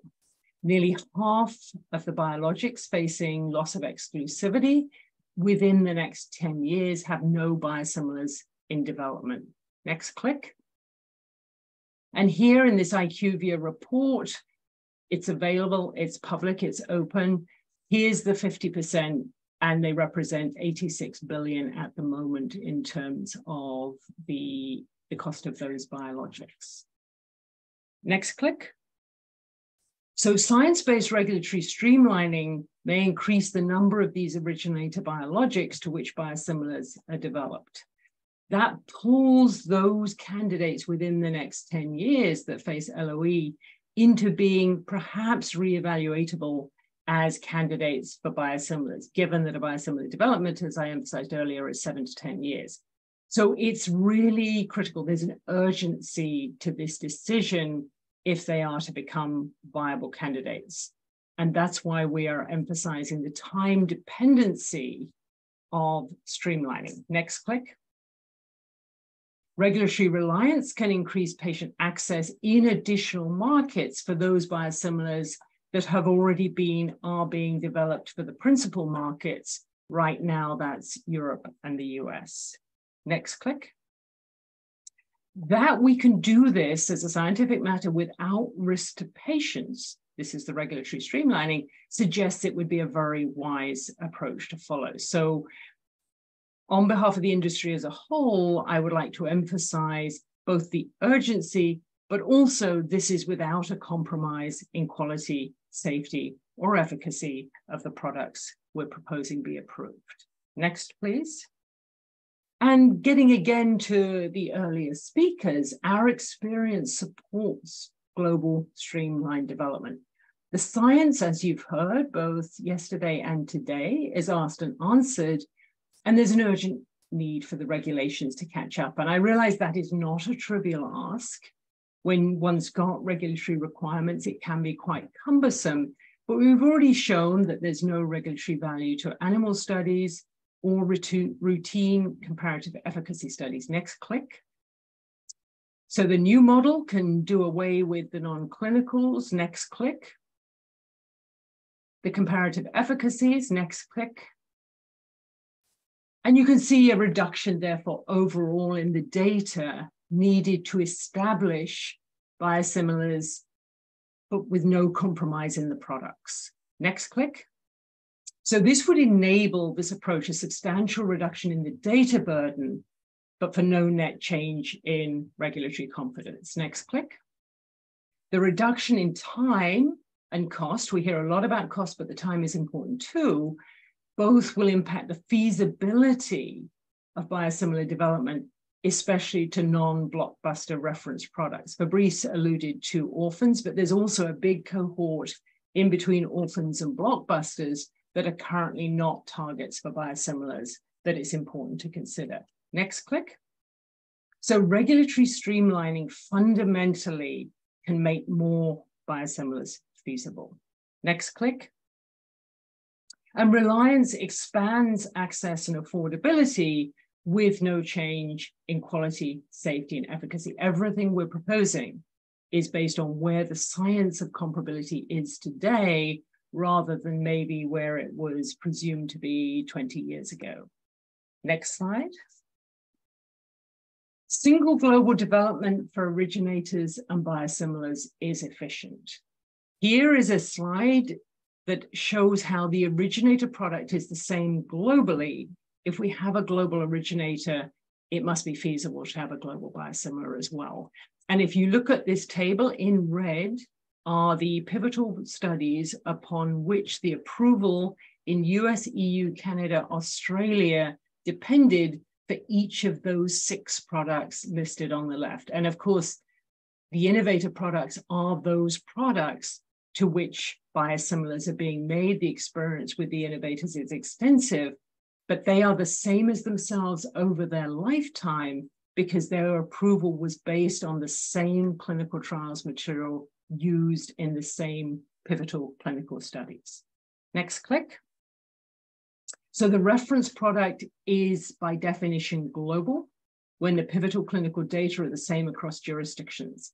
And this is confirmed when additional indications are added. The same clinical studies supporting those indications are submitted across multiple jurisdictions. And often this is public. This data we published in 2017 was from the FDA and European websites, as well as the websites Canada, Australia. Next click. So straight away, we can make the case that no unnecessary bridging studies, especially PK, but also the comparative efficacy studies are needed, and this today would support more efficient development and enable earlier access to more jurisdictions. Next slide, please. So next key point is regulatory predictability is key to efficient, feasible development. Sponsors have to be confident in what is going to be required of them in a manner that they can afford to not do some of the studies we've all, as an industry, got used to doing today. Next click. But the point being that if we can bring the regulatory decision sooner, it doesn't change the nature of the product that's finally approved, especially for subsequent markets. So when biosimilars are made, they are designed, they are developed, they are analytically matched. They don't get changed during development. There's no tweaking that goes on. The data is collected and the match is confirmed analytically with PK. But if we can bring the decision sooner, the costs go down radically and the time to develop can go down as well. Next click. So getting biosimilars to market more quickly and more efficiently with no compromise in quality matters for each and every jurisdiction. Again, emphasizing one product for all markets globally. Companies are not going to make different products for different markets. And if they're approved in the highly regulated markets first, there's considerable experience before they reach other markets. Next click. So this is a genuine question as to what can the regulator in the next market ask for that the previous one hasn't considered. Now, we're not arguing for mutual recognition, but we are saying as a scientific and regulatory matter, are there any residual uncertainties at that point that should be being addressed? This is the case for reliance. This may be the case for the WHO's shared procedures on the so-called CRP. There are ways forward that may be important that we can, as an industry, contribute to facilitate broader availability earlier than just the priority markets. But this issue, question number 2, what can the regulator in the next market ask for, is something I think we would like to pursue a further discussion on. Next, please. So the conclusions. The time is now. Global access to biologics, including biosimilars, depends on the following. Next. Streamlining biosimilar development with no unnecessary comparative efficacy studies is absolutely essential to their expanded availability to more originator biologics. It's fundamentally critical to the feasibility of making biosimilars. The current costs of development per product, 100 times the average generic, are just not viable for biosimilars to be available to all originator biologics at loss of exclusivity. Next. Regulatory certainty and predictability is key to meaningful reform and confidence in science-based regulation. If sponsors are not confident they're not going to need a comparative efficacy study, they're going to do it. They're not going to take the risk that at the end they're suddenly asked for comparative efficacy data. And the nature of the development now having concurrent arms, not being the stepwise that was originally anticipated, means unless there is this regulatory certainty and they have confidence in not having to do an unnecessary clinical study, they're going to do it and the situation doesn't change. So it's in our collective interest to create this certainty if we want more biosimilars. Next click. The immediate regulatory changes, the investment decisions are being made today, and they're based on the current costs and the current development times. So a reduction in expectations for comparative efficacy studies today may help restore some of those known pipeline gaps. There is an urgency to actually having the clarity on what's going to be needed for biosimilars in highly regulated and all other markets. Next click. Efficient global development depends on some level of regulatory reliance. which includes harmonization and convergence to support fit-for-purpose standards of safety, quality, and efficacy for all biologics. Most of the discussions we've had today are not actually specific to only biosimilars. It applies to all biologics to make our development efficient and affordable and predictable. And this then applies to all biologics for all markets, for all patients. Next click. So we are urging, as IGBA, as the global biosimilars industry, and I would argue also the global biologics industry, that we need this consistency in our scientific-based regulatory approaches. And for biosimilars, that means the immediate elimination of expectations for comparative clinical efficacy studies. And it is urgently needed if we're going to get biosimilars to as many of the originator biologics as possible.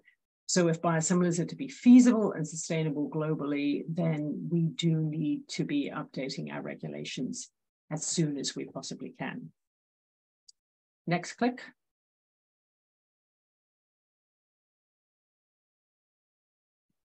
So I guess we're on the break. I just want to thank the organizers for this opportunity and to say we as an industry look forward to enabling biosimilars that are high quality, as safe and effective as their reference products, to as many biologics as possible. Thank you. Many thanks, Gillian, and thank you to all your colleagues and all our presenters so far. Now we will provide you all 5 minutes bio break or time to grab a cup of coffee or whatever stimulant you're needing to carry on with the onward discussion. I'll of course also encourage our participants to pose questions in the Q&A. We have already a long list of questions, but it would be interesting if you still have some interesting points to bring to the table. But I will hope to see you back. That's gonna be 6 minutes to the hour. 6 minutes to the hour.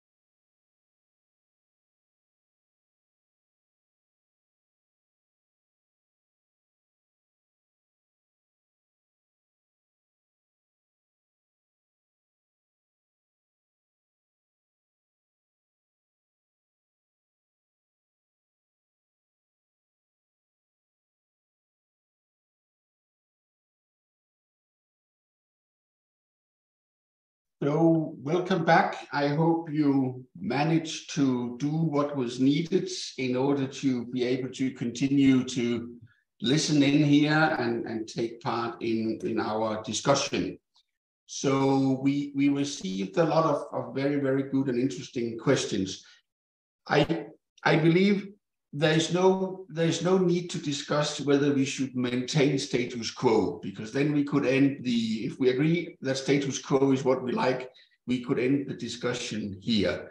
So I think it's more important that we move on and think about whether we can reduce the requirement for clinical efficacy, comparative efficacy studies, and to what extent we might be able to do that. And to kick off that discussion, I might start out asking, do you believe that we can completely abandon comparative efficacy studies for each and every biosimilar development? Or can you foresee any scenarios where such comparative studies would still be needed in order to establish biosimilarity? Who would like to take that? So I think we can say you have to know why you're doing a clinical study. So it goes back to what is the question you're asking that a clinical study can answer.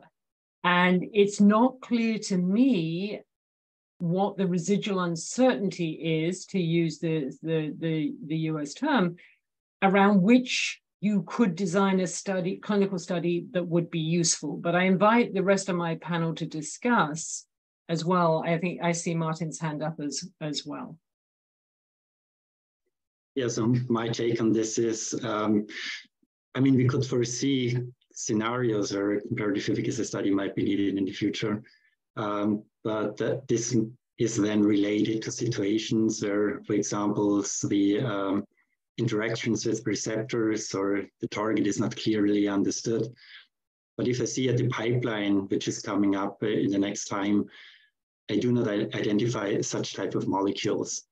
And then with regard to additional safety data, it could relate that, and this could be also part of a risk assessment, whether for a product which has severe safety effects to patients, or also there is insufficient understanding of how the functional properties of the molecule relate to those safety events. But also here, I would see this is it's a more exceptional situation.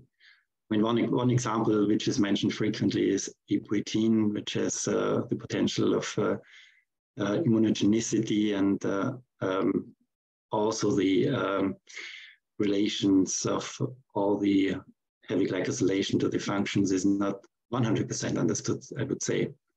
But again, this is more the exceptional scenario, at least for recombinant biotherapeutics.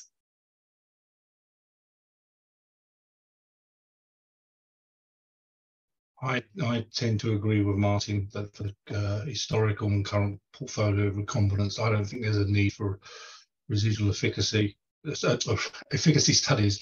The term residual uncertainty doesn't sit well with me, because I think there's always a danger you're chasing a pink elephant in the jungle. I mean, if fundamentally the analytical comparability and functional assays are supposed to be the bedrock, so if there's residual uncertainty, presumably it's based initially on that review of that data.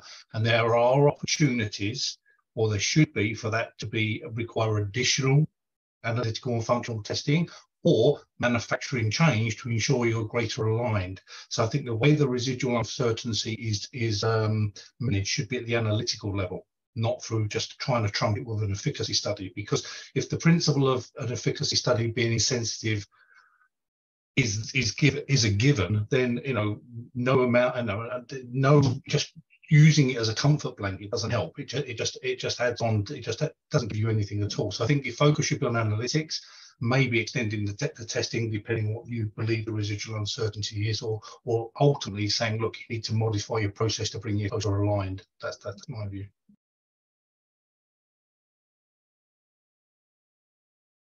Hi, good day, everyone. Hi, my name is Giuseppe Randazzo, and I'm along with the panelists just helping getting this set up and running today. So thank you to all the panelists. Thanks for having me. I'm currently the VP of Sciences and Regulatory Affairs at AAM in the US. In an effort to keep it very simple and to simplify the answer, I think the paradigm, we believe the paradigm in thinking needs to shift, and it would become the exception rather than the rule. I think that at a high level is pretty much the simplicity of it. It would become the exception rather than the rule. I'll leave it at that. Thank you, Stefan.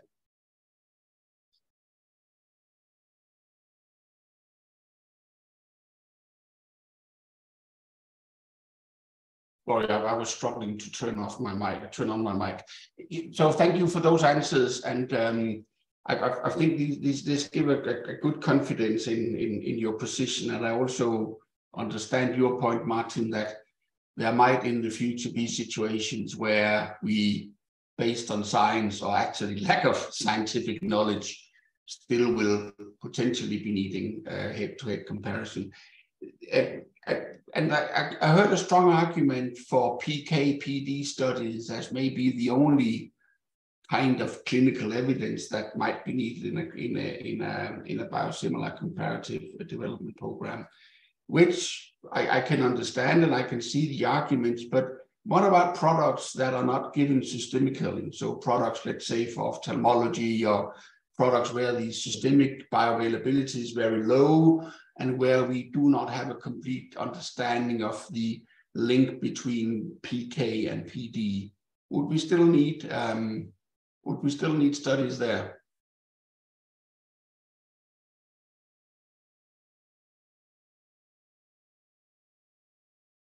Yeah, I would say on the ophthalmology, so for injections directly in the eye, systemic PK obviously does not make sense. And then I think the decision of which studies are needed should be really, okay, which type of questions with regard to efficacy, safety, including immunogenicity, can be addressed by the analytical characterization.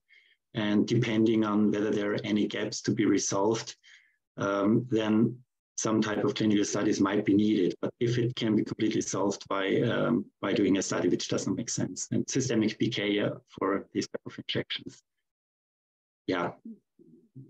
does not play a role. So there's a lot of evidence out there in the literature.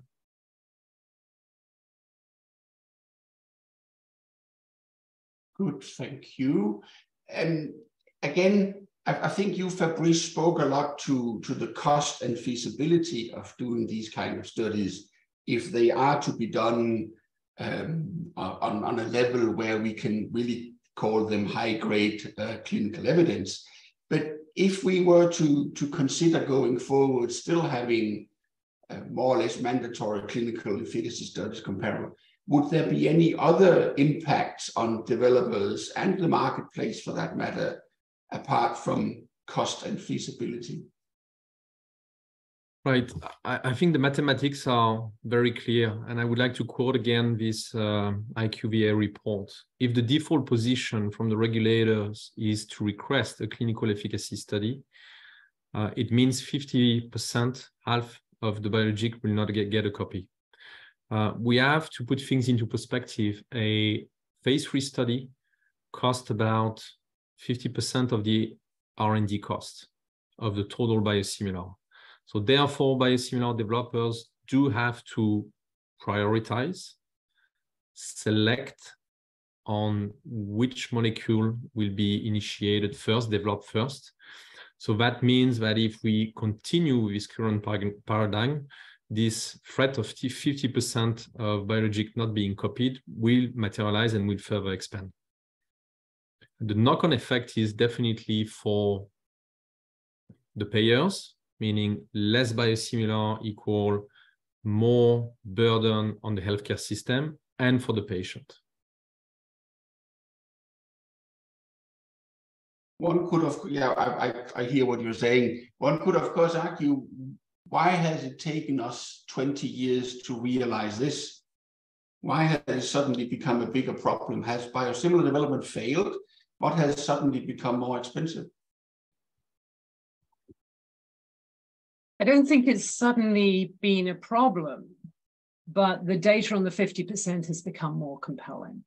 And so we're just recognizing, oops, this is actually going to have consequences. I think there was an assumption out there that just like with generic small molecule drugs, they would always be available. And what we're realizing is that's just not happening. Sponsors are leaving biosimilar development, and we've got comparatively few sponsors left. And part of it is a very, very high cost. I mean, we're talking essentially about a brand development cost for a generic reimbursement model. And ultimately, that is probably not the best business decision in the world.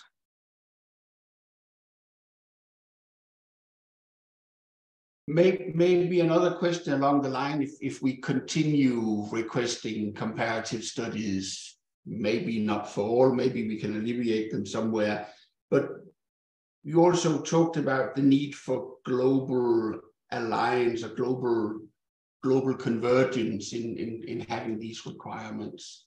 And you are obviously doing global development programs, and therefore you need to meet global regulatory requirements. And maybe global regulators are not as quick as industry to align, and therefore you could end up in a situation where you will have a mismatch in timing between knowing whether a comparative efficacy study will be needed or whether it wouldn't be needed. So that could have an impact on your development. How can we deal with this, apart from what you can say, well, regulators need to unify and be well aligned?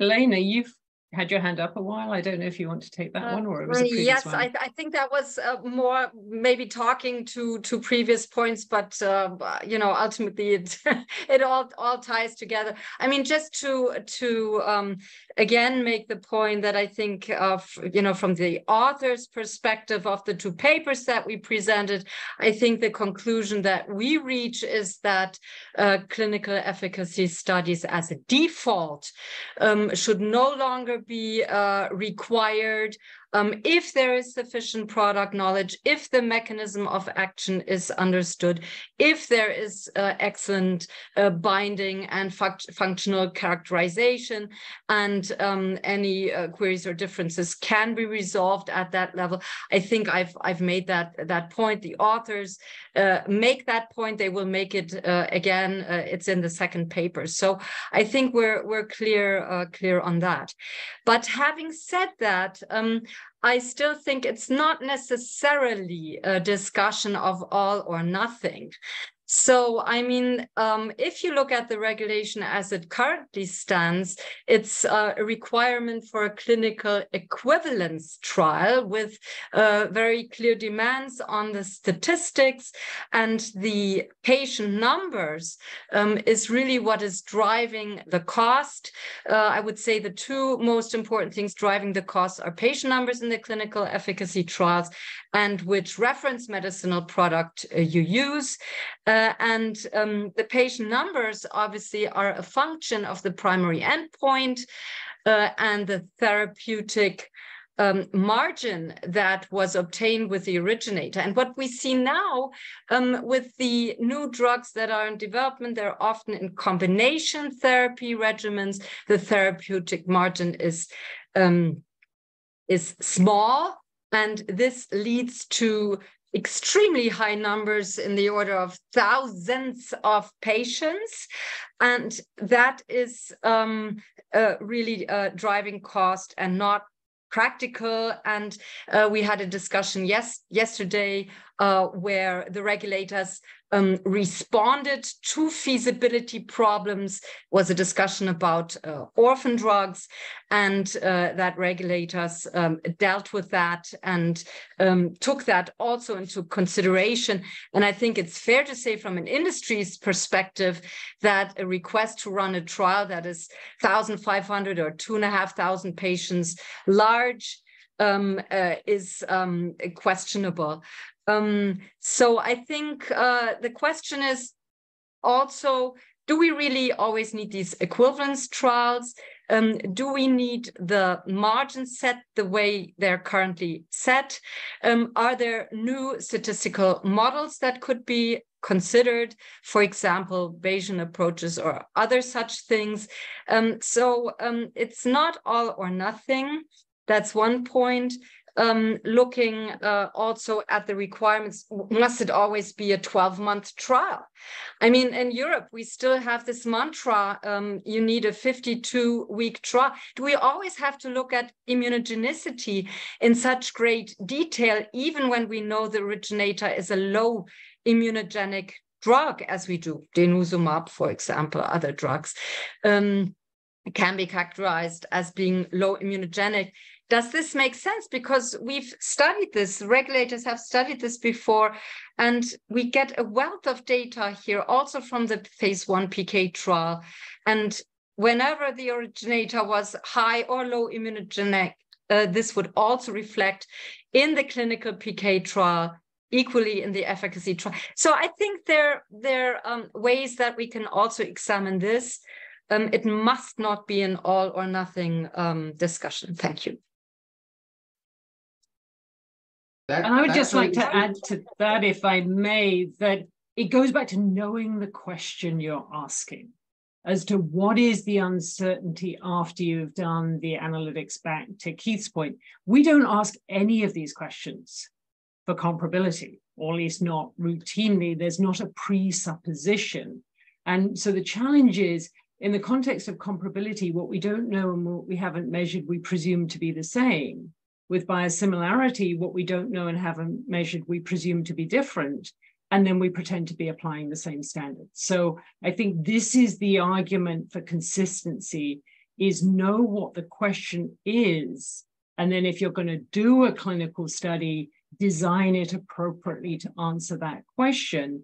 But we have to move away from the default expectation for a clinical, or the nature of the timelines and concurrent development means the status quo continues because no sponsor will dare not to do some form of clinical study. Thank you.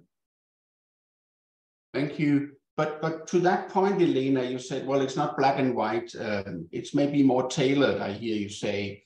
But you also said, well, why do we, some circumstances, ask for 52-week studies? We already have an issue that many of these studies are actually underpowered. So if we start cutting down on requirements in length and patient numbers, and they'll still require them as confirmatory studies, are we not just creating some kind of pseudoscience here and creating data that is basically not trustworthy?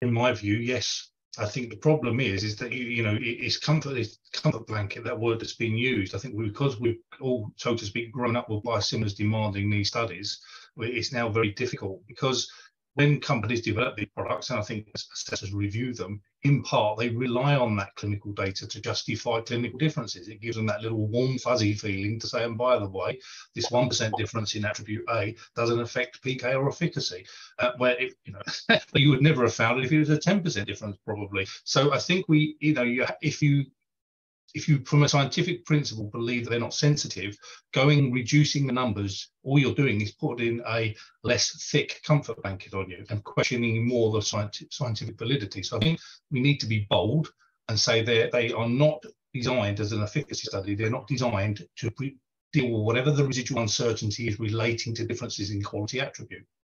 That's not what they're designed to do, unless you're going to have an enormous study which probably could never be designed appropriately anyway. So if you agree with that, then it's how do you manage that residual uncertainty? And I go back to my point, it can be managed in much better ways and more accurate ways, calling on the analytics and the manufacturing process. And let me continue on that point, Keith, because, and maybe I'm putting words in your mouth here, and let me know if I do so. Basically, you're saying these studies are comforting studies. They make regulators comfortable making a decision of biosimilarity. And one more, I think even more important point, and I have a question in the Q&A around that. are these studies not making prescribers and patients comfortable because they give them the sense that these products are equal or the same? Yes, no, I agree. I think they're a lovely comfort blanket. They're lovely knitted, nice colours. They're warm, they're cosy. You can have them with a glass of wine. They're wonderful. That's it. To start with, they were needed because you were proving a paradigm, right? And you had the bun fight between innovators and biosimilar developers, which we all know about, you know, and there was claims and counterclaims. There was speculation and inferential claims. There was retrospective attribution of product quality attributes to products that were never designed that way in the first place. And so I think everyone's settled for we need something to give confidence. And that's what it was there. And I think that confidence is now here. So it now becomes a scientific, rigorous debate around, look, you know, we've given you the confidence. We know that this is not required for comparability. We've seen bigger variability, arguably, with some products that have been published in the past. You know, and I think we just have to be honest. Yes, they were comfort blankets, but you know, we've all grown up now. We don't need the comfort blanket, in my view. But wouldn't we then be faced with a challenge, both industry and regulators, to explain to prescribers and patients equally that this blanket is no longer needed? Yes, but that's an educational piece, not a scientific regulatory piece. No, I agree with you. It's not a scientific issue, but it's a big issue that also could have an impact on uptake of biosimilars and therefore the market access. So if we don't continue having trust in these products, and there are still areas in Europe where biosimilars are underutilized or utilized very little, and where they are not trusted. So wouldn't we end up in a situation where we actually are undermining our own arguments and the market access? If I may chime in, I think it is important that the industry and the regulators are providing guidance and speak as one voice. We've seen it in the context of, at the beginning of the biosimilar, where the concept of extrapolation between indication was not super well understood. After some educational efforts, all the prescribers understood that this comfort blanket, namely conducting a study in their given indication of prescription, is not needed. So it's all about education. It's all about providing clarity in the guidelines, in my opinion. Yeah, and if I can add, I think to make the next step to make progress here, it would be good if we can divide those two questions. On one side, what is needed for regulatory decision-making on one hand, on the other side, what is needed to convince or to explain the biosimilar pathway to other stakeholders, which don't see all the data, for example. And these are two different issues, and they need to different separately. But currently, regulatory requirements are also in place to cover this educational question. And I think engaging also with medical societies, with patients' organizations, explaining also what was mentioned yesterday, explaining the level of certainty which is in the analytical data can help here. And this is not an effort which is over tomorrow. So this is I would say, a continued effort which needs to take place for the next couple of years.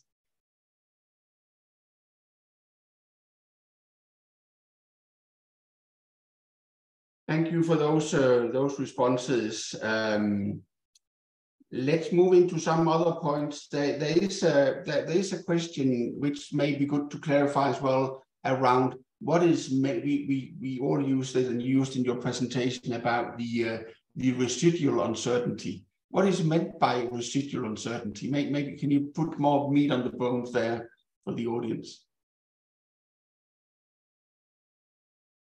So as Keith pointed out, the term residual uncertainty is in itself a little bit problematic because the issue is it cannot be quantified. I mean, there is some uncertainty in everything. Also, if you take a new innovative drug which has been released, is this making the effect in a certain patient, yes or no? So there is always some kind of residual uncertainty. One solution here could be also to rethink this from another perspective, namely, what type of data is needed in order to ensure that a biosimilar candidate is truly similar to a reference product? What are the scientific questions, and solve them bit by bit, and try to move away a little bit from the term residual uncertainty.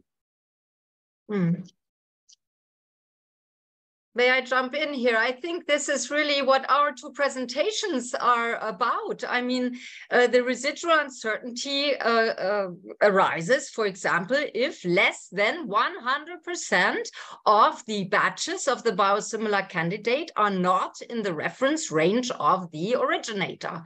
So this leads to some uncertainty, right? And now we ask the question, that's exactly what these papers are about. And now we ask the question, well, what does it mean if there is, with regard to all these different critical quality attributes, binding, glycosylation, protein, if there's less than 100%, if there's less, range from 90 to 100%, less than 90%, we really categorized it in different categories. So when it's less than 100%, we looked at this. And if there were queries, they were resolved by the next layer sort of the safety net that you, Martin, quite nicely have laid out. Yeah. So if it was a structural issue, then you would go to the next level. If there was, let's say, lesser binding to the FCR3 receptor, that could translate into lesser ADCC, then that would be looked at. And so there were several levels: the analytical, the functional, the binding, and then the cellular level. And so you already have these three cascades where these things can be, where these uncertainties can be resolved. In some instances, if you look at Manot's context, so for example, glycosylation, you know that high Manots can lead to a higher clearance, could have an impact on PK. That would be substantial change in Manots. I think only 20% or so matter really to effectively change the PK. Then here the PK would also be looked at as the next level. But where do you really need the clinical trial? And that is sort of the question we're trying to answer then in the second paper. Where do you need this clinical trial? Where does the clinical trial provide a gatekeeper function that questions queries that you ask, actually then will prevent the approval of a drug if the quality data is solid, even if there are some uncertainties, but they are resolved within the quality framework. I think, and I'm just going to put this to the regulators, I think listening to René yesterday, we must, how did he say it? We must have a clinical comparability without a clinical trial. And he was now proposing that we need to go back and put statistics around the critical quality attributes. And this is something I really cannot fully understand. I must say that. I mean, we have a group of people as regulators, as quality experts that have been evaluating quality dossiers, manufacturing changes, as we've discussed.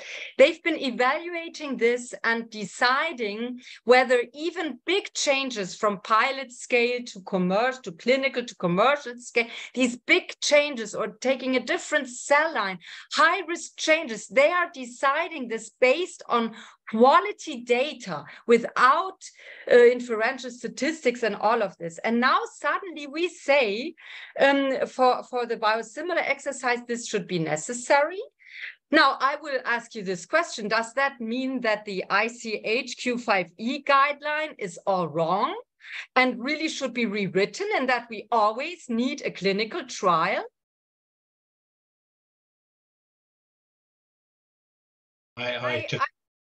I think the clinical trial really was a very conservative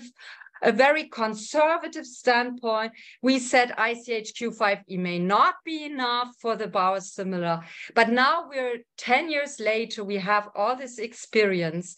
And I think this very conservative approach that we actually thinking of this triangle, actually take all the evidence from the quality comparison, the in vitro data, that we have the PK study, and do not need the clinical trial. This is how we've always done it. And we've just added the clinical trial as an on top, as a really, that is the comforting part. And to your other point, Stefan, you're talking about clinical efficacy trials as if they were, as if this was a clear science. It is not, it is an art.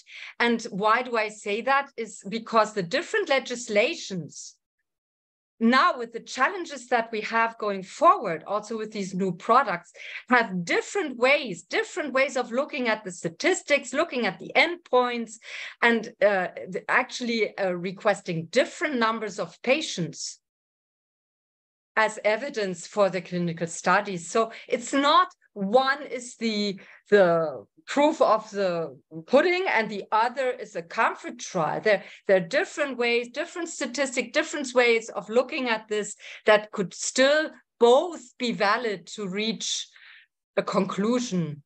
So I really think this is, I think it's a question of yours from before. I think that is also a big concern, that the different legislations really in their frameworks of what constitutes a valid clinical efficacy study really have different expectations, and that really poses a problem for the developers. Thank you. I think also, just adding on to Eleanor and Martin's point here, I mean, we focus around the ranges of the reference product.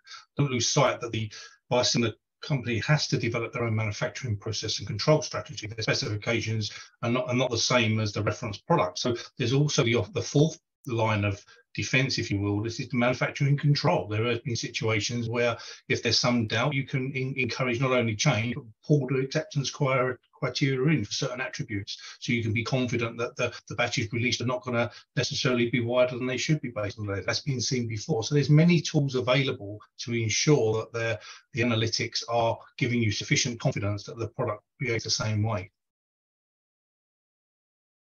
Do you think we will need more analytics if we abandon the comparative clinical trials?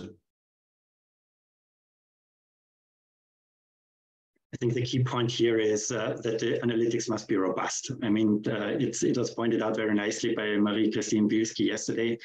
So a robust package, this is key. It's not about making ranges tighter or adding just numbers of methods.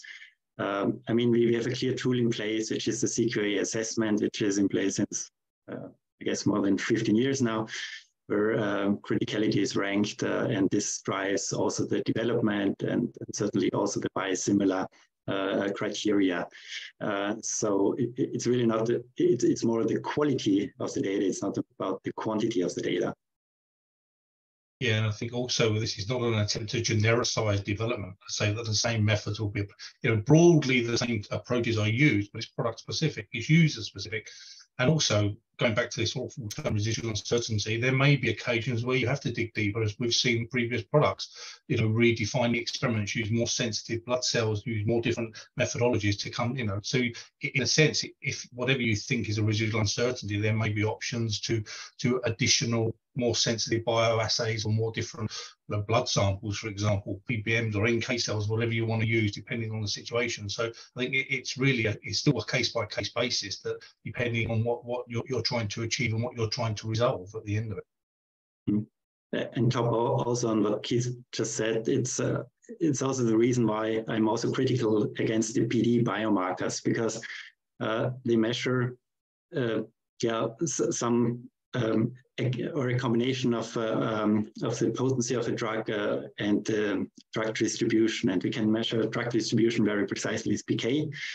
And for the potency itself, the bioassays are much more sensitive. So adding PD, and even if it's a wonderful super study, it's not more meaningful than a quite insensitive bioassay, and this doesn't help. So we should really focus on what can be measured in a precise manner, what is relevant, and base the decisions for similarity on those strong facts, so to say. may I go back to the famous comfort blanket once more? Because I sense that in our audience, there are still people who have concerns about completely abandoning clinical trials, or at least abandon them in many circumstances. And apparently yesterday, there was a discussion about whether we could, instead of having equivalent studies, could have some descriptive studies that could be reassured. How do you see that moving forward? Could we still have some kind of clinical studies? And would they be of any need or any relevance, or would it just be waste of time and money? If I can just jump in, I think we have to be very careful of the ethics of experimenting on human beings without knowing we're going to get new meaningful information. This goes back to Declaration of Helsinki. So just to raise a flag, comfort blanket, I understand the reassurance, but from a regulatory decision-making perspective, as opposed to, as Martin made the distinction, education, we've got to be very, very careful requiring studies that the papers presented by the Elenas already showed were not meaningful. So not to be superior about it, but I think let's be very, very careful when we suggest doing clinical studies if we don't know exactly what they're going to do with what level of confidence. Thank you. Thank you. Let me go back to another question. We touched a little bit about the timing. But let's imagine, and I think if we agree that clinical comparative studies are the exception and not the rule, if that is the way we go forward, you will have to convince regulators for each of your development programs that you have sufficient evidence from your quality comparability exercise that there is no big residual uncertainty that should be alleviated by a clinical study.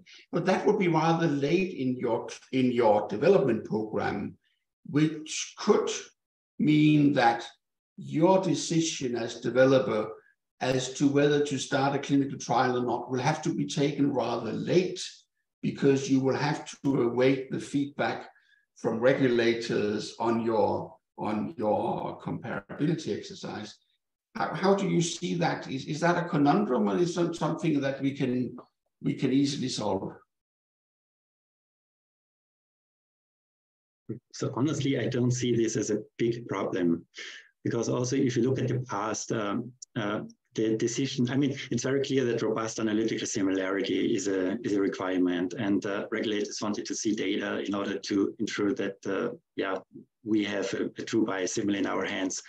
But in the end, this was always a binary decision. Either the quality was good enough, and then we could move on. If the quality was not good enough, then we have to re-optimize our manufacturing process to solve issues.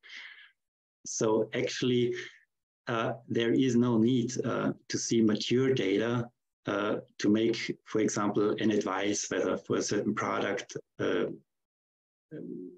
the waiver of a comparative efficacy study is necessary. Because what is more important, and this was also pointed out yesterday by Marie-Christine, that there must be sufficient understanding of the mode of action. And this is something which can be researched already early on in the development program. And the second thing is whether all relevant quality attributes are known, and if methods can be done on those. And this is also something a developer can establish at the beginning of a development process.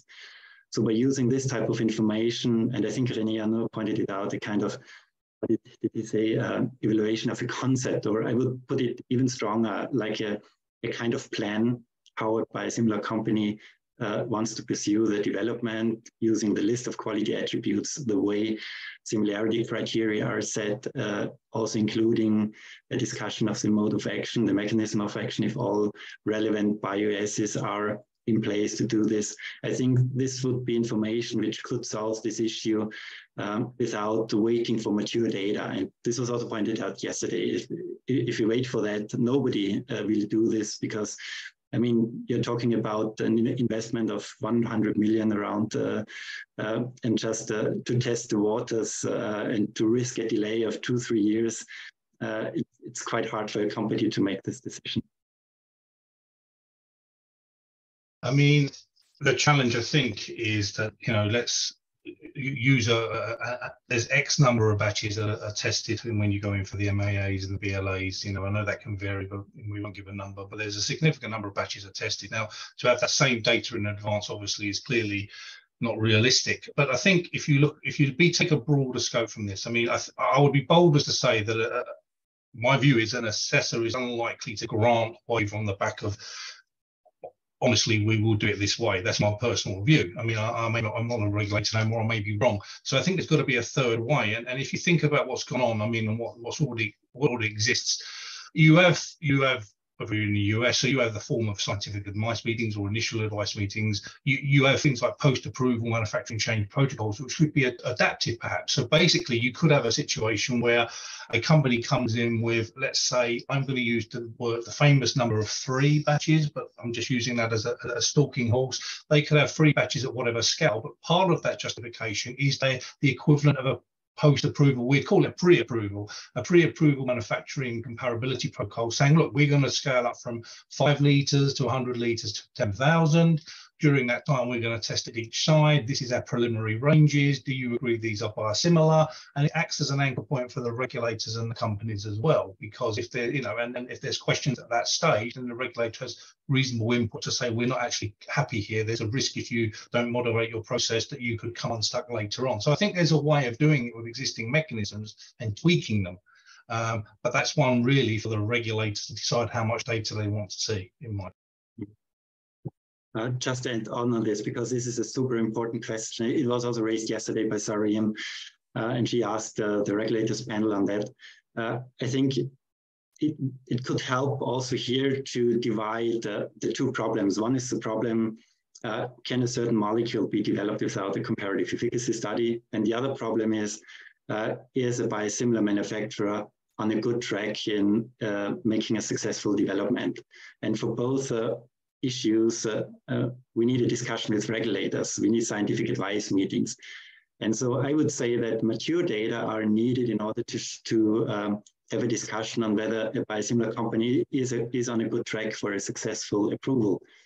But the other question, whether a certain molecule can be developed without a comparative efficacy study, this is more a question, as I said, on understanding of the mode of action, understanding of the critical quality attributes. And this advice could be done more earlier in the development process. Maybe just to echo what my colleague said, and to shed some light on our internal processes. The way we develop biosimilar, we start with the small scale and then we move to the commercial scale.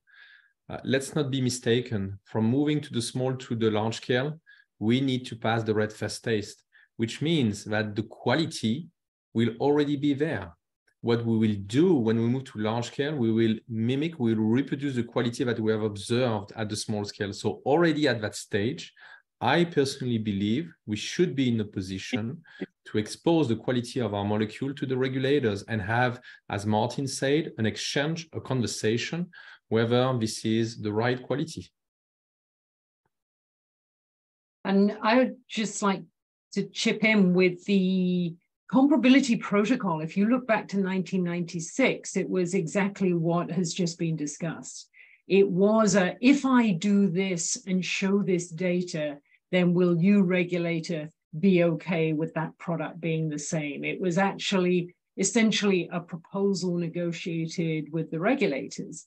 And so that same model of, instead of having a comparability protocol, you have a biosimilarity protocol, actually has a regulatory precedent that builds on Keith's comments that biosimilarity is simply a form of comparability, and would actually use an approach that was comfortable for the regulators themselves to use. So I think defining a biosimilarity protocol in terms of, if I get this data, you don't have to see it all now, but I will make a commitment to this data, and you, FDA or other regulator, will say, yep, that's okay, you therefore don't need a comparative efficacy study, would be a perfect way to go, because it actually incents better analytical matches, rather than relying on people trying to paper over possibly some level of difference with a clinical efficacy study, which is de facto pandering in a way that probably is not appropriate for anybody to be doing as a scientific-based regulatory approach. So I think there are some very clear ways forward that we've actually used before. Thank you.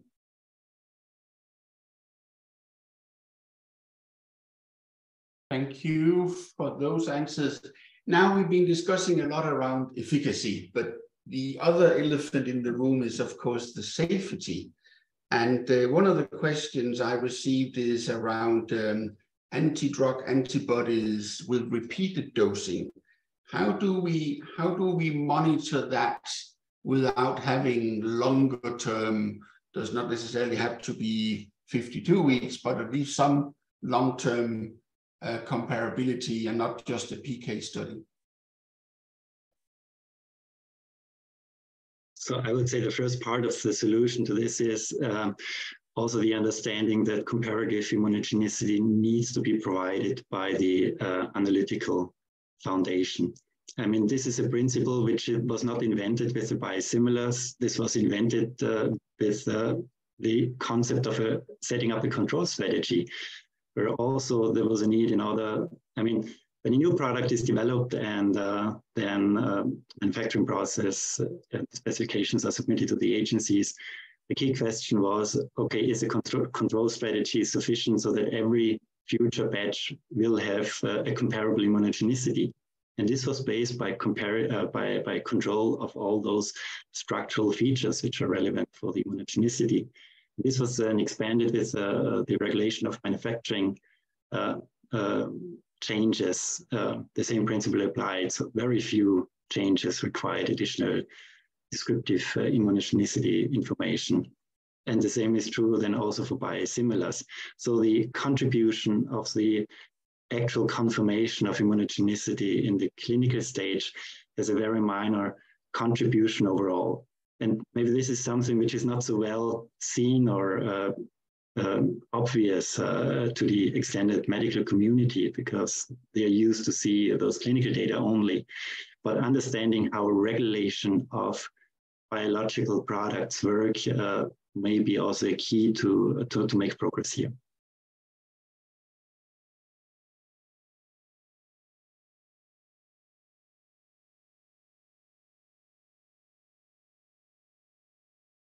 My mouse is giving me issues unmuting, sorry.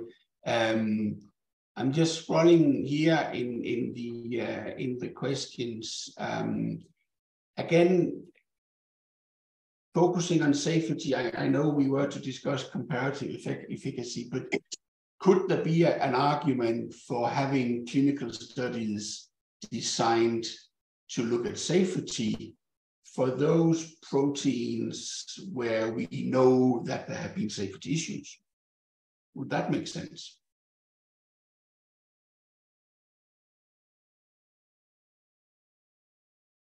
I think Elena's got her hand up. Yes, I mean, I think, again, I mean, the way we look at safety data, but also immunogenicity data is descriptive only, right?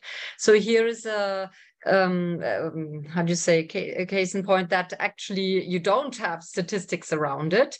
And yet I would agree that there are situations where it may be useful. And I think it's also one of the questions being asked about the ophthalmology products, especially since PK data is so hard to get, obviously through the intra-ophthalmologic route of administration. So here it could be that some safety data could be actually quite valuable. And so I think that is that may be a way forward. Also, to answer another question of yours a bit more previously, I would not think that you should just do a clinical trial to do a clinical trial. It all depends, like Gillian also emphasized on the scientific hypothesis going into such a trial. You should not, you cannot actually ethically enroll patients in a trial without a clear purpose. And I think a solution could be to have PK trials, multi-dose PK trials powered for PK in patients. So efficacy could be a secondary endpoint, as safety and immunogenicity, but it would be powered for pharmacokinetics, and that would be driving the patient number. So maybe have two PK trials, one in healthy volunteers, one, multi-dose in patients with efficacy, safety, immunogenicity as secondary endpoints. Possibility. And the only other thing I would note is we often do, because markets approve differently, we do have pharmacovigilance, we do have the collective experience as to what these standards have allowed, which is no changes in unusual, unexpected adverse events. So there is a level of experience here, and it goes to the question of subsequent markets, perhaps not the first market, as to appropriately having pharmacovigilance for all biologics, and maybe recognizing how that experience is contributing both individually, collectively, to this greater confidence that the biosimilars have worked, they are be as good as or as bad as their reference, and we actually know that. And so the pharmacovigilant post-approval in one market is actually pre-approval perhaps for another market and can be relied upon too. Thank you. Let me go a little bit beyond the regulatory world, because we all are talking about developing biosimilars to increase access to biological medicines, affordable biological medicines and so forth. But that means, of course, that these products should have a market uptake. They should be priced and reimbursed in every country. Could you foresee that abandoning clinical studies would mean that some countries would not reimburse your products because there is no clinical comparative study? It doesn't matter. Let's say the regulators I would just say approve the product. Availability is fundamental to any country having the choice, any jurisdiction having the choice. And I think that bigger worry on the pipeline that both Fabrice and I emphasized is if there is no investment in the biosimilars, they're not available to anybody. And I think generally speaking, the confidence in the experience and the intense effort of the highly regulated markets has said these are credible products when they're available. So I think we have a bigger challenge of making currently approved biosimilars more broadly available across jurisdictions in an accessible, affordable manner without additional regulatory barriers. That's where the regulatory reliance comes in. I think any sponsor would rather their product was available to 8 billion people than to 330 million Americans, or what is it, 450 million Europeans. So I think, it doesn't undermine the confidence if we use the experience we've got. And if we say that the regulatory decisions are to be science-based, and then there may be additional data that's useful for the purposes of education.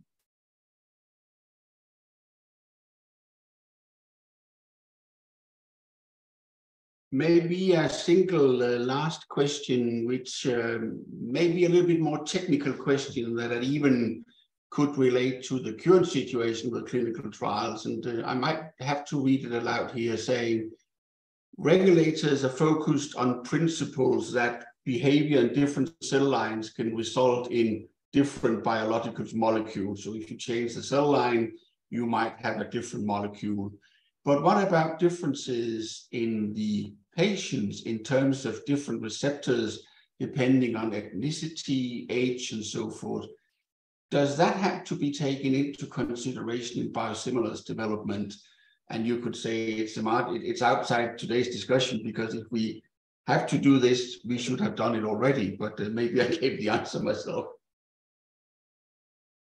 The reference product has done it for you.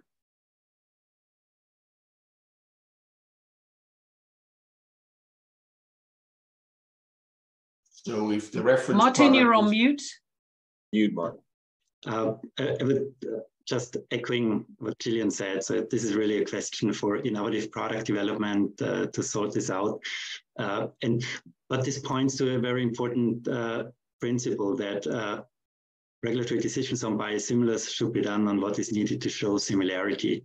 And in the past 20 years, there are numerous examples where regulatory expectations and requirements were intermingled, so that new product development requirements are also applied to biosimilars without really thinking, so is this a true biosimilar question or not? And we still have some requirements existing globally, nearly everywhere. So sorting out what is really needed in order to assess what is needed for a biosimilar and what is a requirement which is appropriate for a new product development, this would be good. Thank you. Now there is 10 minutes left of our meeting. I think there are still many questions. I also note a lot of very technical, detailed questions related to, you know, specific questions, how many batches, how many patients, so forth.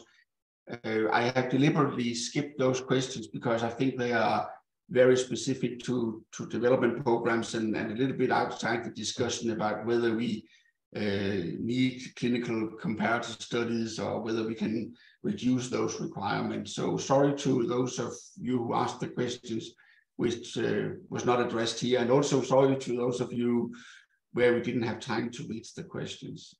First of all, I will thank the panel of speakers, industry speakers today, for their presentations, for the answers to the questions. It has definitely informed us a lot about the thinking in industry and the understanding in industry. I think it's important for regulators to move on from here and discuss based on what we heard, based on our own experience and our own learnings. And to that end, I will remind colleagues, regulatory colleagues online today, that next week on the 19th, the 20th, and the 21st, again, starting at 7 a.m. Eastern Standard Time or 1 p.m. Central European Time, there will be a continuing discussion here for regulators only. And I'm looking forward to see you there and to the discussion. So by that, I will turn back to Brooke, Sarah, and Carol from FDA. Thank you. So I just wanted to really thank Stefan for doing such a great job moderating, and also the panelists for their very informative talks and for highlighting the challenges and your perspective about biosimilar development programs and trying to streamline them. I think today it kind of surprises me. There were some questions in the chat that suggested people thought we were all harmonized already. I think what we really have learned over the last 2 days has been how many different perspectives there can be to the same set of scientific data. But we're committed to try and be very scientific in terms of our rationale, and also committed to trying to advance streamlining so that we can get to the main point, which is to increase access to these important therapies for patients. So I appreciate everybody's participation and work on this. Carol, Brooke, and Sarah Eikenberry behind the scenes working on all these questions. It was almost a little bit chaotic at first, but I think we got it down a little bit smoother today. But thanks for everyone for participating, and we'll try to post everything on our website, our public website soon, and of course we'll be meeting as regulators next week. So appreciate everybody's participation. Have a good rest of your day. Thank you.